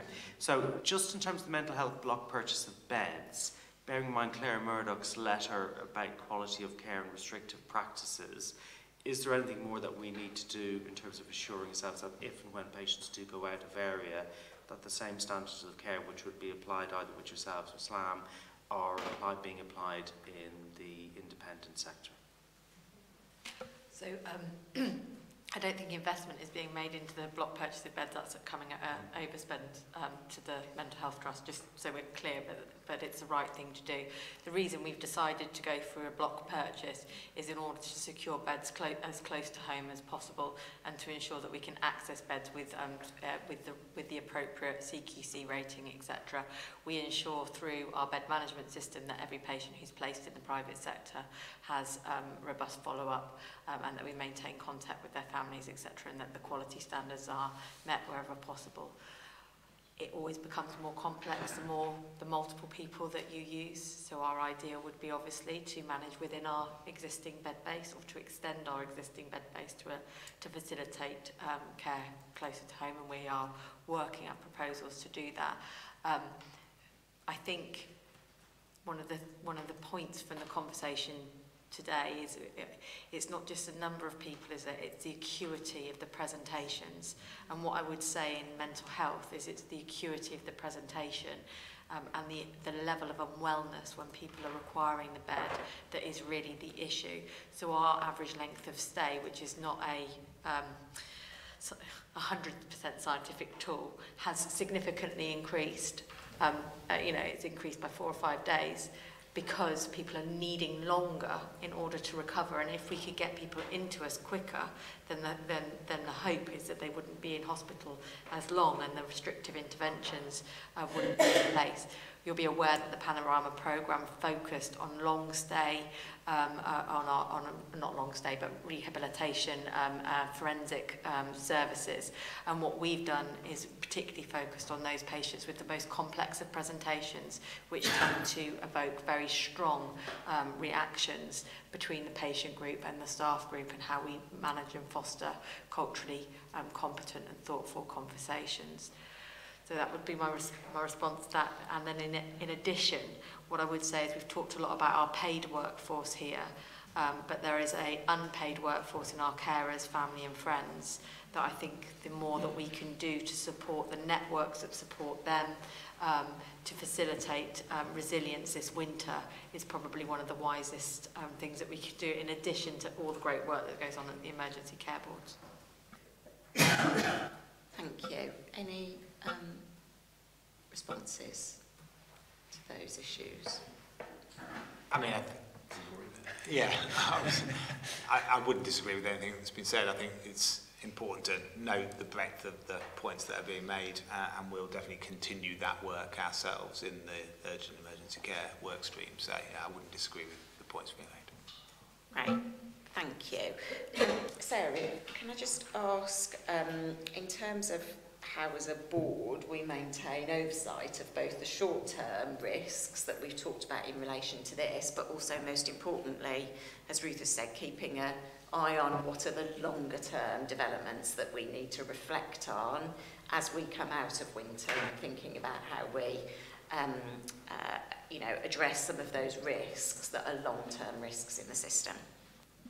So I think we can ask Jonathan and Matthew. As they mentioned, there is some work going on where we did 2 workshops to think about the long-term strategy for urgent and emergency care. I think that should come back to the board with the priorities for that and make sure that we're all comfortable that is going in the right direction. And we will ensure also that the board receives regular updates throughout the winter on where we are on delivery on a day-to-day basis. So we will make sure, I think, that we bring both items back to a future board. Thank you. Thank you, Sarah. So on the basis of the discussion that we've had, is the board content to note the report? Thank you. Okay, we now have a short comfort break, so we can take 15 minutes. If I could ask everybody to be back for 11:35, please, and we'll have the Integrated Care Board reports. Could everybody take their seats, please?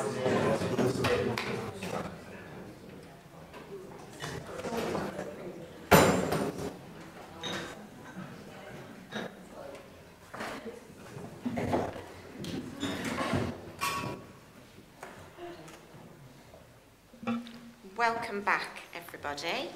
So we're now going to go on to item 11, which is the Integrated Care Board reports.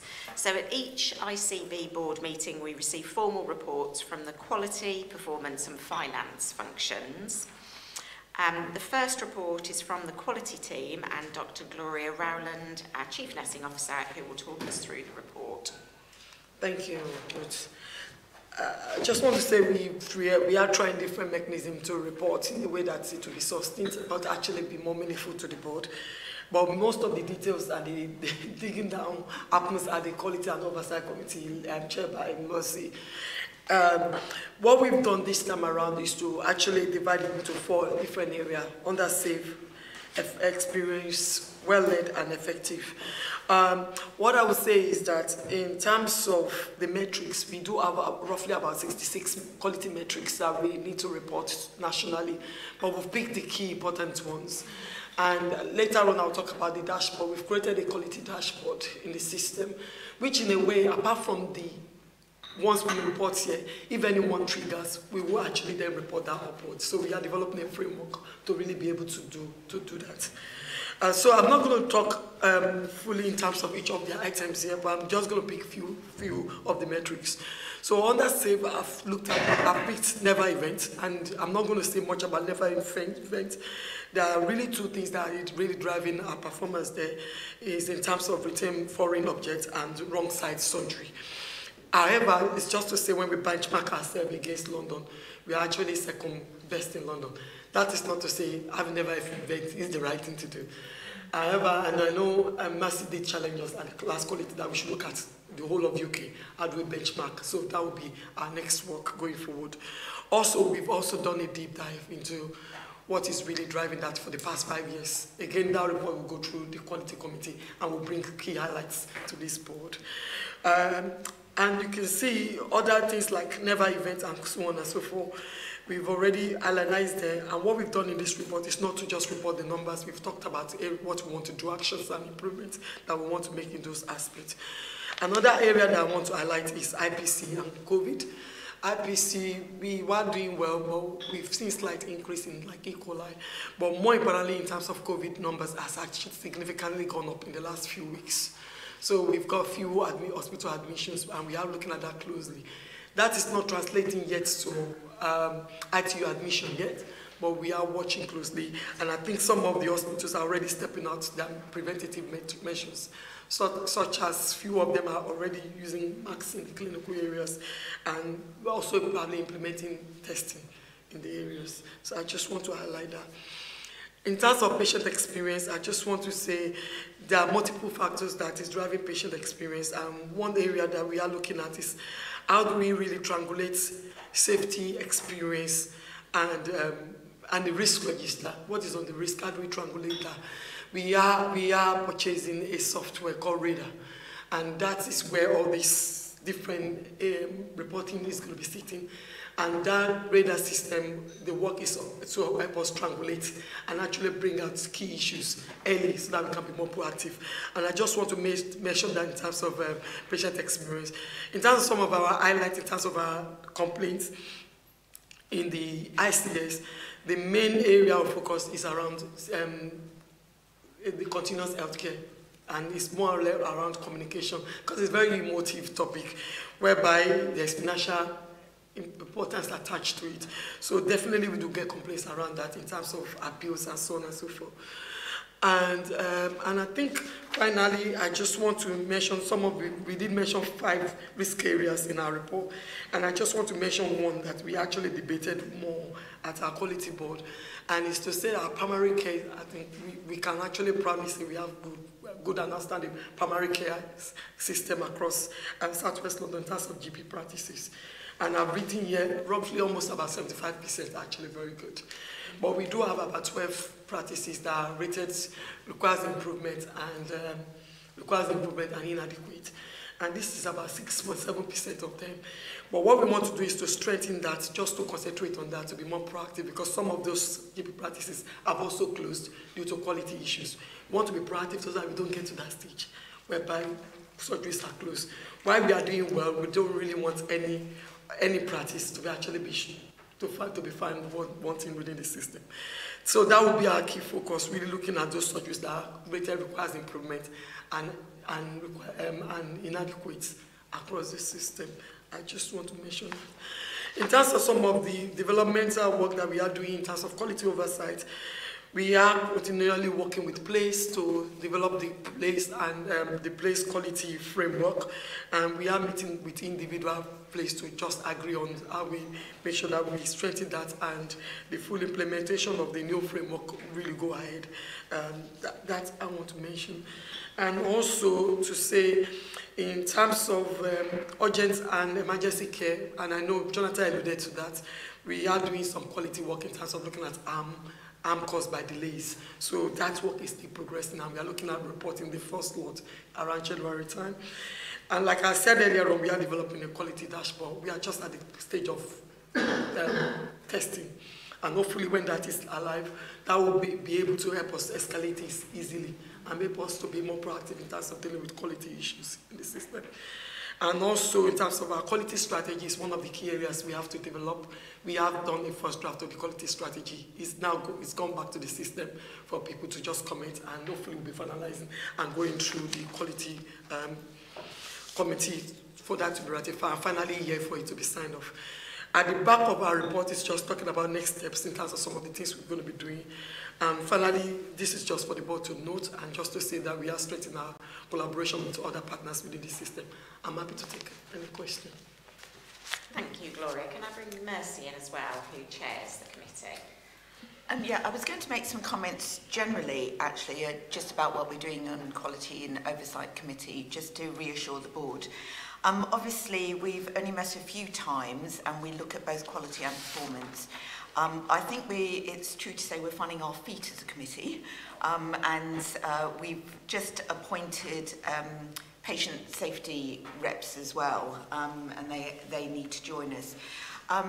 I think it's important that as a committee we make sure that we're looking at the whole system and looking at accountability, but that we're not kind of reinventing the wheel and kind of doing kind of double assurance that's already done at provider or place level.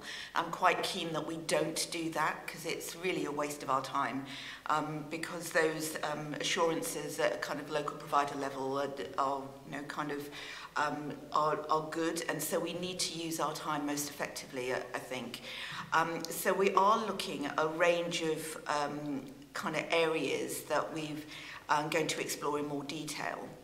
I think that's a better use of the committee, as well as obviously assuring the board, before these reports come to the board, that we've had a kind of a look at them, that we've inquired into them. As Gloria says, I challenge some things as well, but obviously having the full board look at them too is good. So yes, so I think we're developing. We know that though we've started with a certain legacy, that will change as we kind of develop kind of new systems and ways of working. So I think it's kind of developing that really going forward, and actually working as a full board to think about what they want as assurance at Quality Oversight Committee as well would be really important.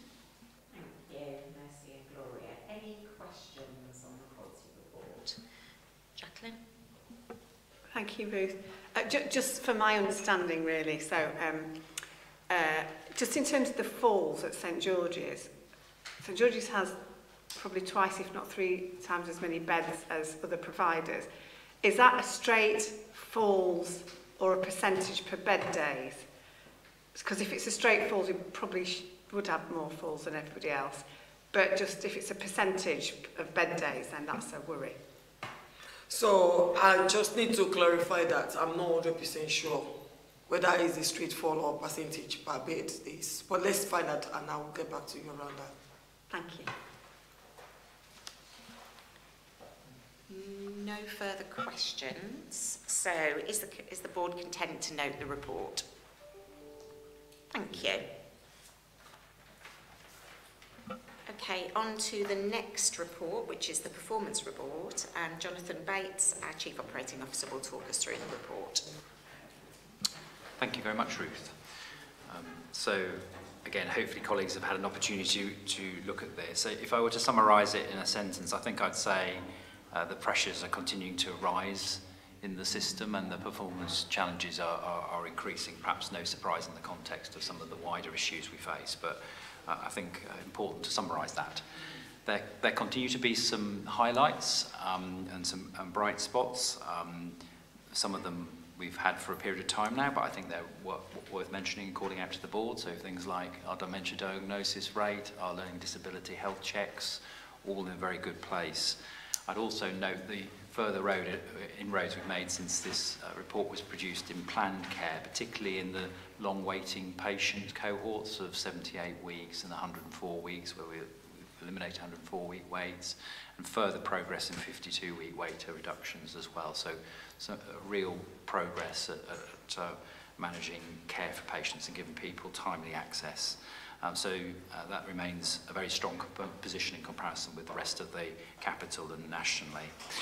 Our challenged areas, well, we talked already about urgent emergency care, and you can see that writ large in this report, with only 3/4 of people getting access to care within the 4-hour national standard, and something like 1,700 people waiting over 12 hours in an emergency department for physical health reasons. I think there's about another 100 patients for mental health reasons as well. And you can also see the challenges that we faced on things like 111 performance with calls abandonment rates and answering not being where we want them to be. And a lot of this driven by flow through the system. You can see that represented by the number of people who were in hospital for longer than they previously would have been, reflecting some of the acuity that colleagues have been talking about earlier, but also some of the capacity issues that I think we face across the whole health and social care system at this point in time. So I say that's writ large in the report, and we did, Chair, spend some time talking about that in the previous item, but I just wanted to call that out. In terms of other areas, cancer, performance, an area where normally South West London does excel, we're starting to see some challenges around particularly achieving the 62-day standard, which is from GP referral to first definitive treatment for patients. To reassure the board, we have recovery plans shared with us, and we're working through those and reviewing those on a weekly basis to see are we moving back towards the trajectories we've set ourselves across South West London. That feels a really important standard, and a lot of it is actually driven by a good news story, the good news story being that missing treatments through the pandemic have largely been found, as it were, and people are coming forward for treatment, and that results in, that's obviously a good news story for patients, but does place additional pressure on the system, and you can see that in a number of specialties at this point in time. So that would probably be my second area. And then the third area of challenge is mental health generally. I think across a whole range of indicators, Vanessa would be much more articulate in describing this than me, but be it inpatient settings, community settings, psychotherapy settings, etc. There are the real challenges we see across workforce and capacity in every other setting equally apply to mental health, and I think that was an important area I'd want to acknowledge. So in summary, those would be my 3 areas of most significant ongoing challenge to us, and again there's quite a lot of detail in the report, and very happy to take any comment or question that colleagues may have, and I don't know whether Mercy wants to add anything on this before we open it more widely. Just to reassure the board that we obviously have gone through these figures, and particularly looking at trends and what's happening in the system. Thank you both. Questions from the board, please. Karen. Jonathan, obviously we're concerned about the cancer performance, aren't we? In the recovery plans that you've seen, and the trajectories that you've seen, what's your kind of assessment as to when that's going to come back in line? So the commitment we've made is we'll be back on target, our trajectory, by next March. And it's different for different providers. So some are actually in an okay position, but some are much more challenged. There are different, as I say, time frames. There's also complexity. So some of them are specialist national services, like the sarcoma service, which is a particular issue at the Royal Marsden. But a number of trusts face challenges. I think we also have to link this to the overall reduction we've seen in waiting lists is good, but access to diagnostic services and making sure that all the modalities of diagnostic care keep running at maximum capacity through the challenges we face through this winter. So have we in the first week or 2 seen movement towards the trajectory? Yes, but it is just the first week or 2. We need to see that progress ongoing, and of course I'll happily report that back here over the coming months. It feels a really important indicator, and I think that's well recognised, and through close working with Royal Marsden Partners, who are our Cancer Alliance, they are helping us drive forward a lot of this recovery plan as well, so that's great. Thank you. Any other questions? Thank you both. Is the board content to note the report? Yes. Thank you. And then the final report that we have is from Helen Jameson, the Chief Financial Officer, who will talk us through the finance report. Thank you, Ruth. So as Gloria described around the quality report, this finance report is being developed and evolved for the board, and so actually any feedback on it and anything you feel that is missing or you would like to be added, please do let us know, because we want to enable to make sure we have the best conversations here possible. So I think it's fair to say the finance report is probably in 2 parts within this report, and it is quite complicated from that point of view, so I just thought I'd take a bit of a step back and describe the 2 areas. So as an ICB, we get an allocation of 2.9 billion over a year to be able to support the health of our population within South West London. We spend that 2.9 billion within South West London and beyond, where our population sometimes needs to have care outside of our boundaries.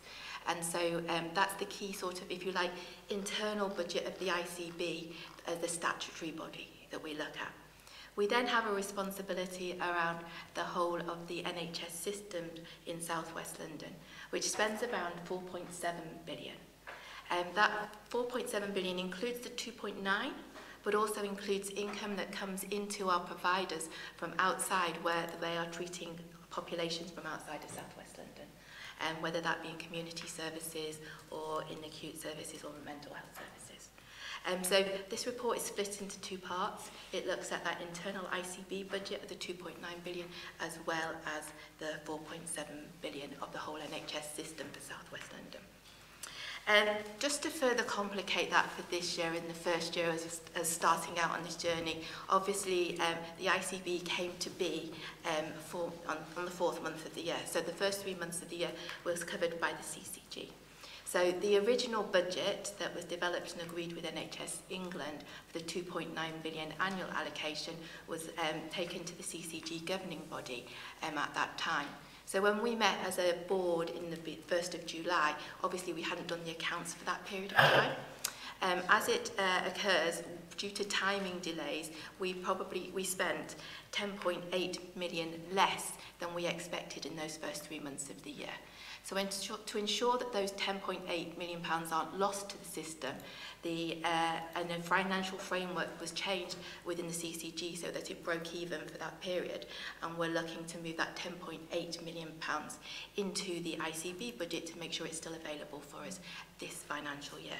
So I'm just asking the board if you'd be happy to approve that updated budget for the last 9 months of the year to include that additional extra allocation so that we are working to that appropriate amount.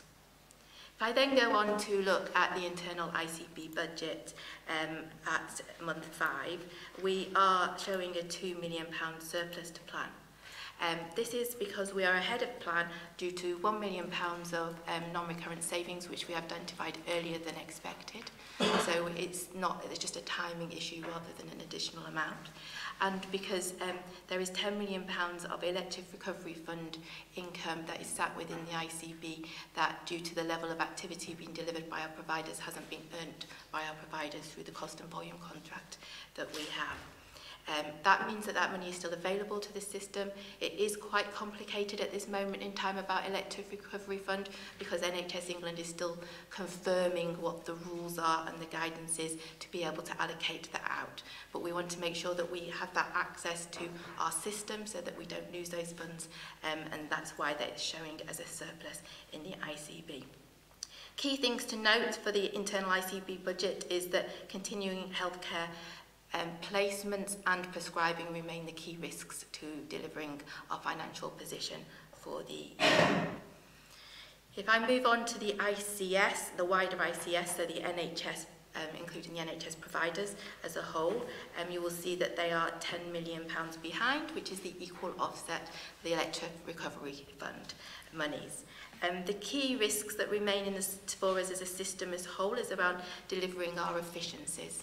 So there's a significant risk in the amount of efficiencies we need to deliver to meet a break-even plan, as well as having the added pressures of inflation that has come along, and the fact that COVID, as Gloria said earlier, the amount of COVID in the system is a lot higher than was expected when we were going through the planning round, and therefore the plans that were originally done by the NHS and across the NHS didn't take that into account at the time. Finally, I would say that the capital plan is behind budget by about £10 million at the moment against the £128 million we have as a system, largely due to timings of what we're doing, etc. But at the moment we're doing a big piece of work to review that and to see what other schemes are available to us as a system. But I'm happy to take any questions, or Dick, as Chair of Financial Planning Committee, if you'd like to add anything. Thanks very much, Helen. And following Mercy's example, I might just say a little bit about the Finance and Planning Committee as we've been developing and finding our feet as well. This report is an iteration of previous reports to the Finance and Planning Committee, and further refines it as the information develops. Just on the reprofiling point, that's not been to the Finance and Planning Committee, and in discussion with Helen, Helen suggested, but I very much endorse that reprofiling should come here straight away rather than wait another month. And so it seemed to me that both it's something that should be approved and that it's something that should come here swiftly. As Helen said, the committee's challenge in providing useful advice to the board crosses these two different types of system, the board and the system, and actually decision making within the two is rather different. Board, much more traditional ways in which one might address and assure and so on. The system, I think, raises wider challenges that we need to develop as a committee ourselves into addressing, which won't involve traditional decision making, and where we have the additional pressure that, of course, we only exist to create changes, to address inequalities and to shift the way in which we do healthcare. Much harder. So it's something that I've been eager on the committee that we start to ask ourselves questions about how innovation and change informed by finance and workforce and planning issues can help the board with change. And I'd just like to say here that that process, of course, needs to be informed by us thinking in the open and engaging with as many partners as possible. We don't have a good way of doing that yet, but I hope that we'll be able to develop that. And that's worth bearing that in mind as we go on with the more traditional approach, work of assurance and quite a lot of decision making, where work has been done to increase the effectiveness of the assurance that can be brought to the committee when we make decisions about specific expenditure. Turning to what's in this paper,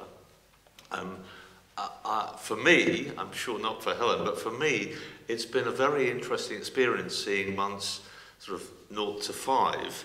It feels, I never liked roller coasters, but it feels like that long, quiet descent up to the top. And I think it's now, or maybe it's by the next board meeting, that we get the bit that everyone else seems to think is really good fun, where you go whoosh. I'm not looking forward to that bit.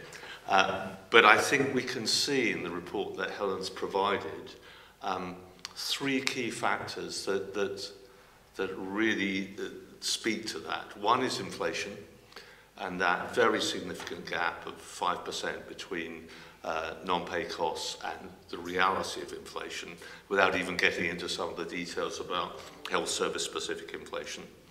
The second is workforce, where, as partners will know in much more detail, that separation, the growing gap between what would ideally be planned and the agency costs and bank costs is beginning to move towards something that's like when you go over the tip of that roller coaster.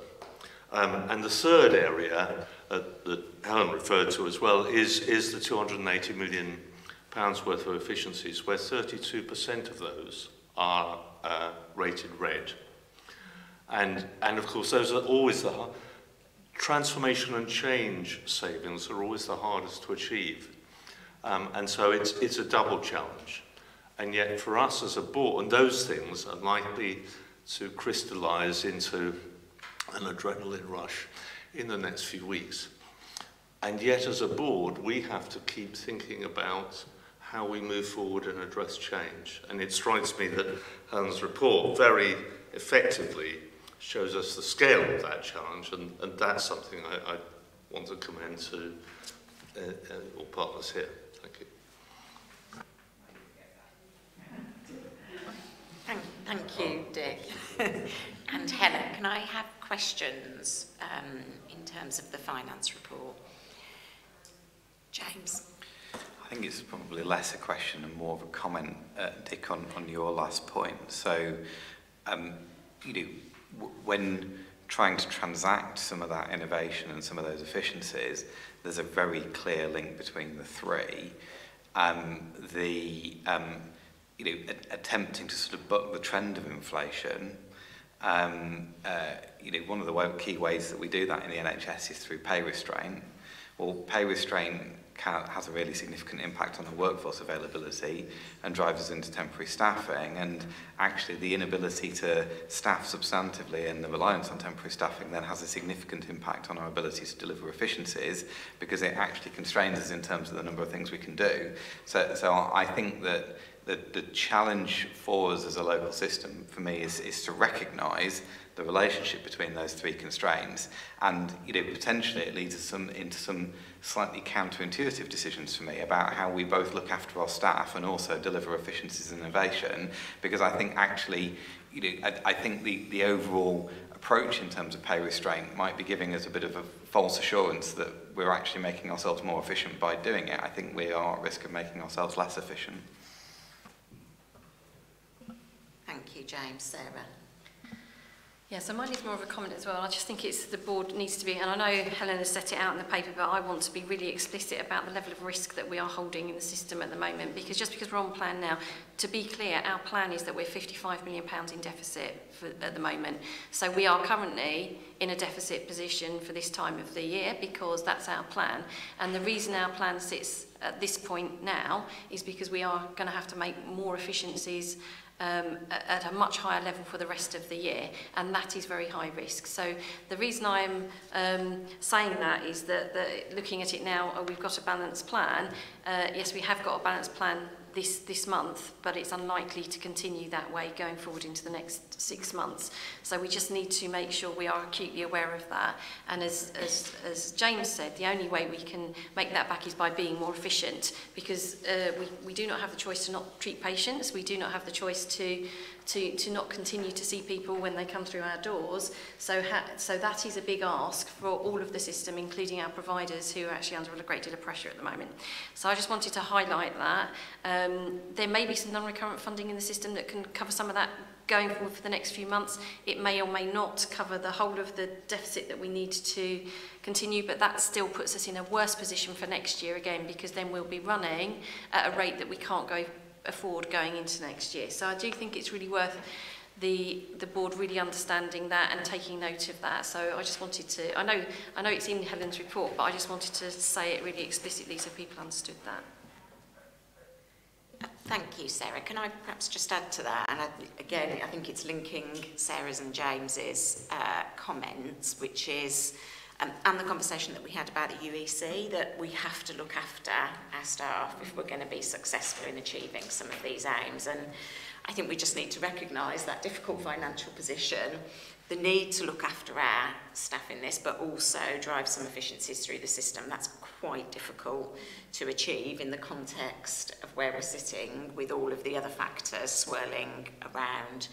It isn't easy. It's going to involve some quite difficult decisions, but I think it's really important that we note that and the importance in maintaining our workforce in order to deliver our aims.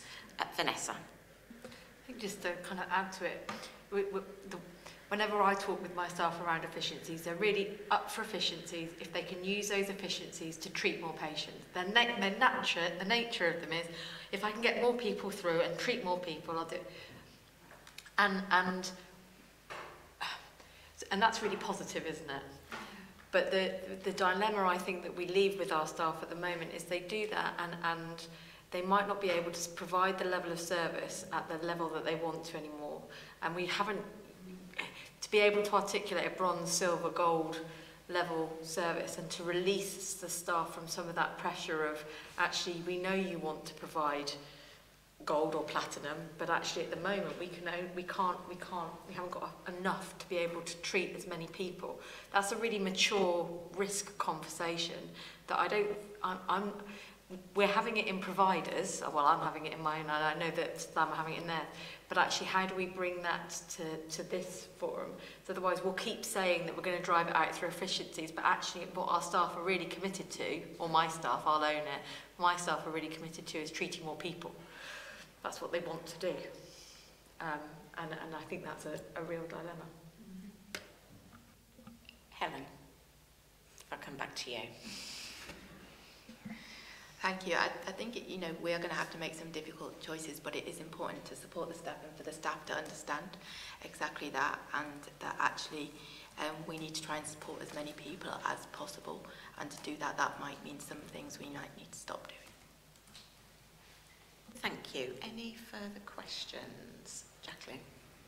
So only I suppose this is our leadership challenge, isn't it? Yeah. To bring all this together and lead our staff through this while supporting them, enabling them, and being clear about what success looks like and what risk we are happy to hold, both at organisation, place and system level, because that's why the risk conversation is probably so important, is that we're not going to be sitting here for the next few years, I think, feeling really comfortable with the risk. And I think that's right that we don't, because it is difficult. But that is what we are here to try and do.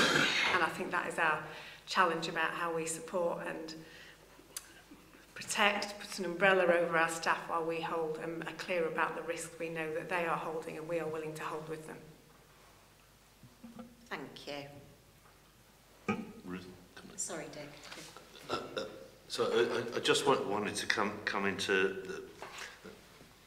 I won't try and get into the finance, but the point you make, Vanessa, about how we make that it possible to discuss different levels of risk, which obviously complements James's point. It strikes me there's something quite important for us to think about as the board. How much more flexibility do we have than was available in the past to try and create a little space for that? Both flexibility in a formal sense of what's allowed, but of course in a wider sense about what seems reasonable to people in southwest London, because none of these will be easy things to do. But I'm struck that us putting together that equation and making judgments that feel viable to everyone who really knows the system, and help us have a little more space to help staff feel they're moving forward and innovating positively rather than just innovating to close down, must be a significant part of our work going forwards. Thank you. Dagmar.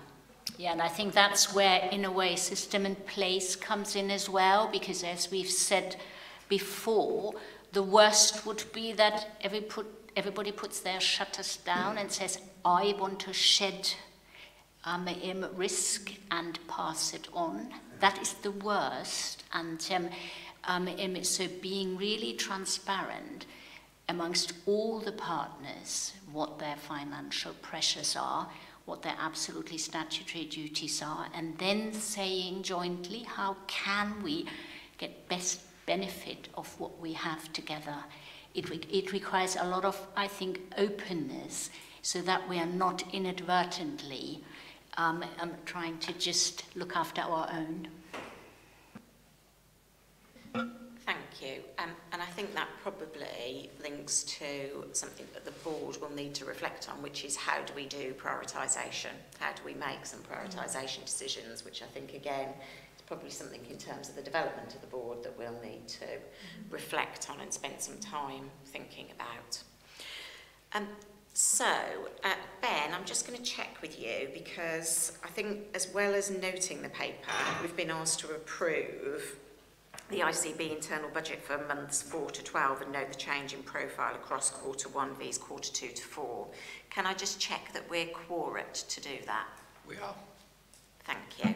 So, is the board happy to approve the reprofiling and note the report? Thank you.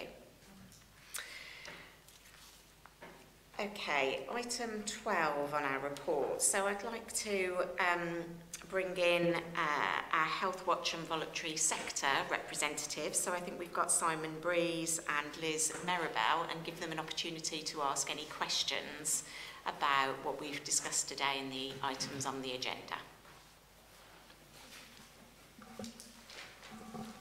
Sorry, I need to move this a bit further, being a short person.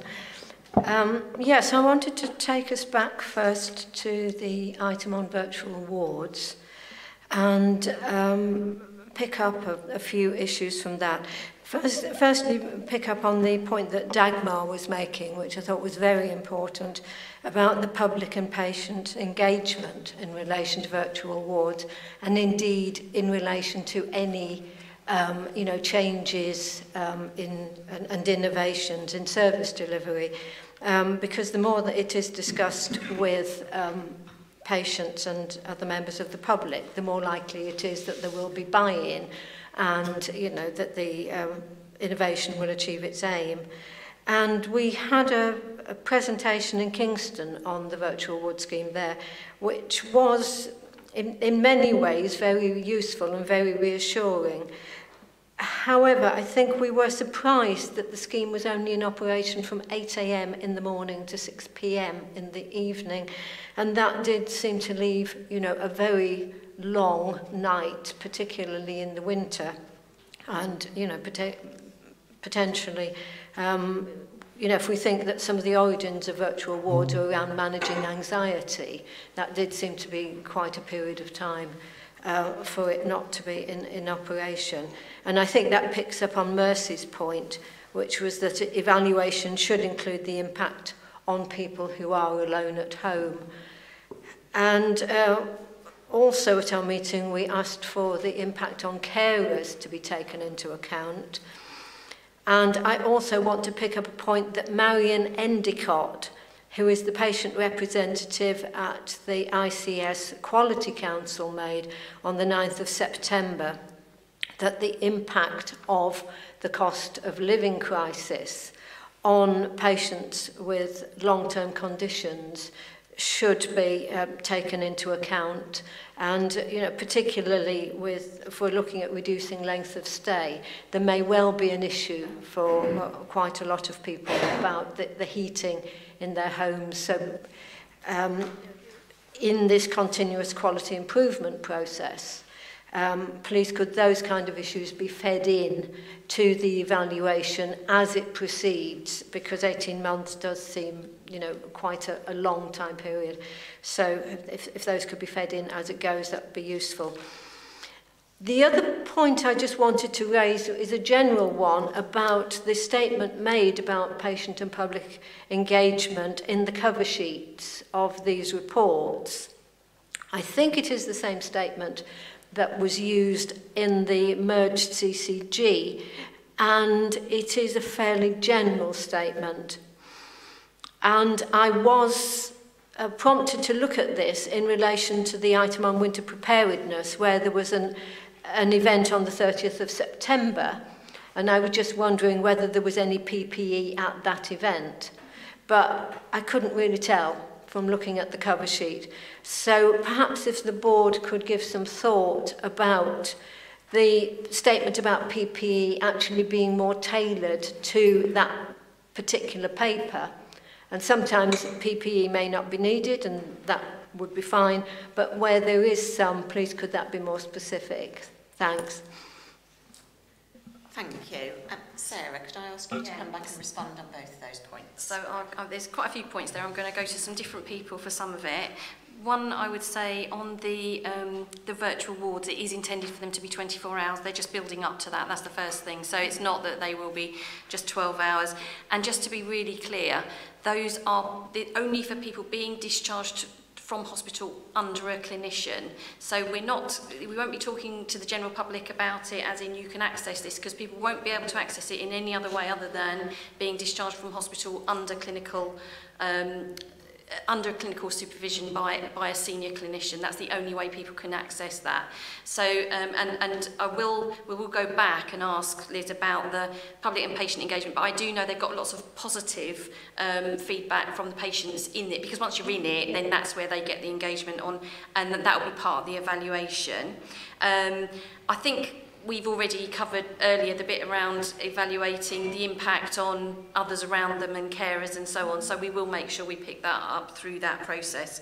I'm not sure what we do on cost of living, to be honest, because I think it's a problem for everyone. But I'm going to come to two people. I'm going to come to Charlotte on the cover sheet and anything else she wants to mention, and Jonathan on the urgent emergency care event and who was actually at the event. Yeah, thank you, Liz. So I think we do need to make sure that patient voice and community voice is actually, you know, really part of what we do, and that we hear patient voice and community voice through all our programs. So on the virtual ward, you know Healthwatch have been involved, but I think you're right in terms of the evaluation, but also that real-time feedback. So we'll work with Martin's team to make sure we kind of bring that together. I think there's two things really on the virtual ward. The first one is with those patients who are targeted to kind of receive that service, but then the second part of it, as Dagmar was saying, is about talking to people in the wider community and helping people feel confident about a virtual ward. And we'll be, you know, we've got that in our kind of winter plan to talk to people about it. And I think actually for staff as well, well. I think it's good for staff to hear about the innovative things that we're doing to support people on the front line. So I think it's kind of, you know, double-pronged really, in that we're talking to people who might experience or be offered a virtual ward, but we're also talking to staff about the different ways and the innovative ways we're working. So patently, we do need to look at the PPE section, you know, in the papers and make sure that the decisions are informed by community voice, definitely. And I'll let Jonathan come back on the winter piece. Okay, thank you, Liz. Thanks for the question. So for both events, we did have patient representatives there. We felt that patient voice was really important to have at both those events. So there were a number of people at both those events. I know that because I spoke to them. I can't give you everyone's name who was there, but we can find those out. And there were, at both events, I'd say around 60 to 70 people there across the whole breadth of the system, through local authority colleagues, through the whole emergency pathway from primary care, through secondary care, hospital doctors, through chief executives. Chief Executive of the Ambulance Trust was one of those sessions. All the chief executives of the Acute Trust were at the first session. So there's really strong representation at sort of all levels across the system there, given the priority that we as this board have just noted, and we all feel personally actually about addressing the issues we've got around urgent emergency care. So happy to share the names, Liz, if that would be helpful, but it was certainly there. Thank you. Simon, could I come to you for questions as well, please? Thank you. Just one from me. So it links into the thing about resident engagement. So, and it's about the local place partnership boards.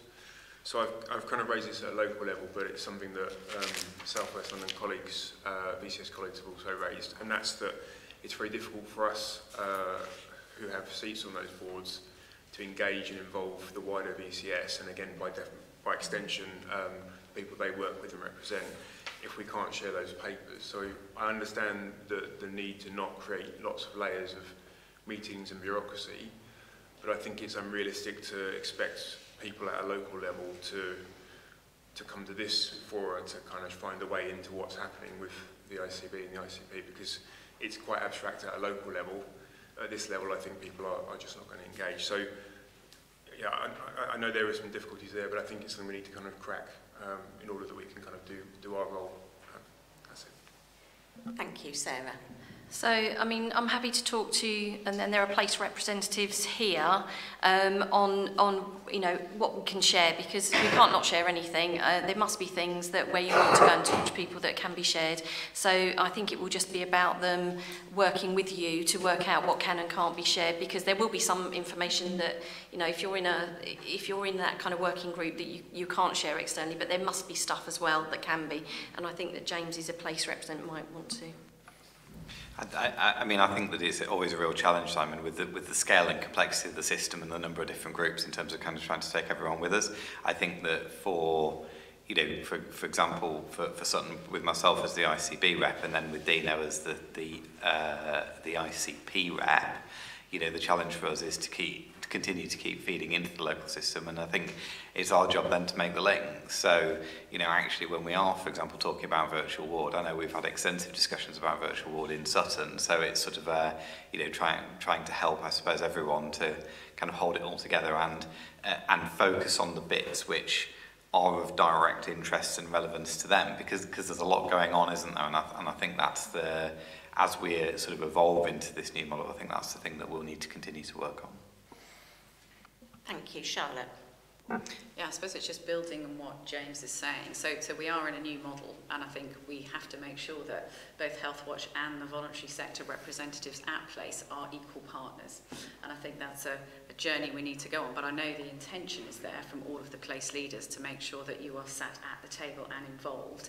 And we just need to get the processes right so that you can go out to your kind of wider constituents, if you like, and flag those issues ahead of time. Because I recognise that you don't have the infrastructure that the NHS and local authorities have, so you need time to be able to flag the issues with your colleagues and have those conversations. So I think we can have, you know, conversations locally, and I know you're not just talking for Sutton, you're talking for all of the places in South West London. So I think we need to kind of work harder on it and make sure we get it right so that you have the time and you feel that you can make the comments and contribute to the decision making in the right way.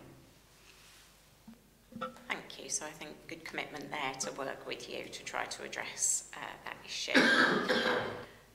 Thank you. So could I ask whether there is any other business that members of the board would like to raise?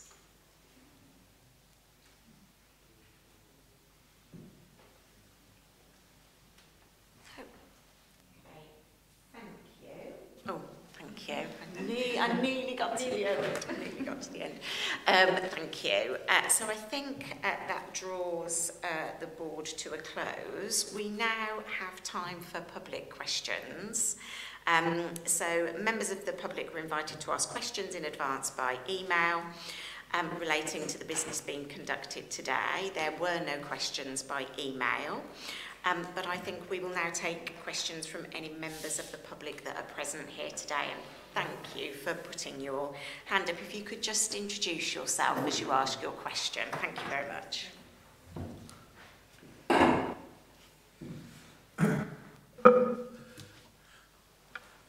Good morning. My name is... Okay. My first name is Rob and my surname is Rob. So, I'm a resident of the South of the Borough community for Royal Borough Kingston. I am also a member of Health Watch. I'm a member of the Chesington District Residents Association. I'm also sit on the Kingston and Richmond Local Pharmaceutical Committee as a member of the public, because they do allow the public there for get feedback, etc. And I think that's it, really. My first, can I ask more than one question? Is that allowed? I've got to say, I must commend you on your chair of this meeting. It's brilliant, thank you. My first question is that, it's an old chestnut, as you know, is that you mentioned earlier that things that are going to happen next April need to be talked about now and be well underway. So therefore, you should be talking to pharmacists and dentists now, not waiting until next April to implement things. I believe that the commissioning of services for pharmacy, dentistry, physiotherapy and optometry, is it? All run by Jeremy Woolman, one person. So you can talk to one person about all these services. As I go to the local pharmaceutical committee, I know what's going on with the local pharmacists. And Councillor mentioned about the local pharmacist's role is very important, especially when a lot of services are being devolved to local pharmacies. But so the first point is you should be talking to them now, and they should be included. They should be sitting around this table. But I've been talking to dentists, and it's an emergency with NHS dentistry. The actual problem is now. And when you speak to them, the main problem is they've been waiting for the new contract for ages now. And if they knew that the new contract actually reflected when they do like a root canal, they get more money for that than they do for an oral extraction, which they don't at the moment. It's all like one charge. If they knew they were going to be paid properly for the job, hopefully we can stem this migration away from NHS dentistry. So you can't wait till April, as you say. You've got to start talking about things now. So I would ask, is the new contract available for dentists? Thank you. So I think there's two questions there. Sarah, do you want to either answer them or distribute them? Yeah, no, I'll give these ones a go. So welcome, thank you very much. So yes, there is a plan to move the commissioning of pharmacy, optometry and dentistry to ICBs in the future. We're just working, and so we are working with the teams at London. Currently it sits with the NHS England, who are running from London those services. So we are talking to them now, and we are trying to understand what that would mean for us to have the delegation and how we would take that forward. So just to give you some assurance that, and we've had a sort of seminar discussion, and we'll be doing a similar process to the one that we're doing on specialised with the pharmacy, optometry and dentistry as well. On your second point on dentistry specifically in the contract, I would agree the contract is a problem. It's a national contract. We do not have control of that contract. It is a national piece of work. I was assured a few weeks ago that this was an area that they were looking at nationally and that they would be looking to have a discussion about the contract at some point in the future. But I can't give you any more detail than that because I just don't know, Robs, but I'm sure that it is an issue. I would agree with you, but it's not something that we can solve within this ICB or any ICB actually. It is a national, in the same way as general practice has a national contract, so do dentists. Yeah, thank you. I just want to ensure that we ask if there's any other questions, if that's okay. Thank you. Are there any other questions from members of the public? Right. Oh, thanks for that, because as you know, if you tell me where the problem lies, I will go and deal with it with that. So I'll do that. I'm not sure if it's the Department of Health or NHS England, but it's definitely national. So we've asked time and time again for Jeremy to come and meet us at certain local meetings, and he doesn't even reply to emails. So I know it's not your problem. My second question is maybe we should change the PPE terminology because I get confused from personal protection equipment but at the moment it stands for poor patient engagement. It's a disaster at the moment. I sat on the first few Zoom meetings setting up the ICS, and I was really excited about all this going on and bringing all the services together. And I thought it was a fantastic thing, the 10-year plan. But I soon found out that really it was a steering committee. It's not a consultative committee. And since then, our PPG seem to have died.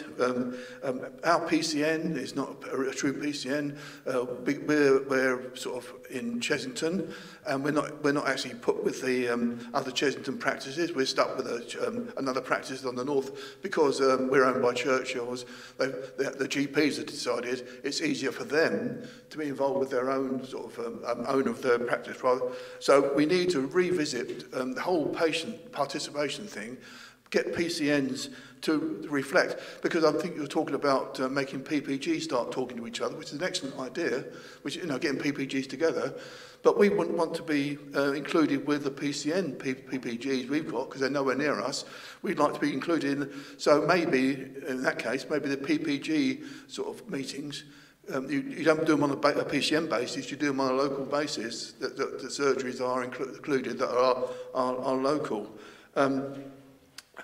I mean, one of the sad things about it all is the people that have antagonised patients more than anybody are GPs. With introduction of the online, and I'm sorry to bring him into, but I'm talking to the IT expert over here just now. He's having trouble actually getting an online appointment with his GP, and he's an IT expert.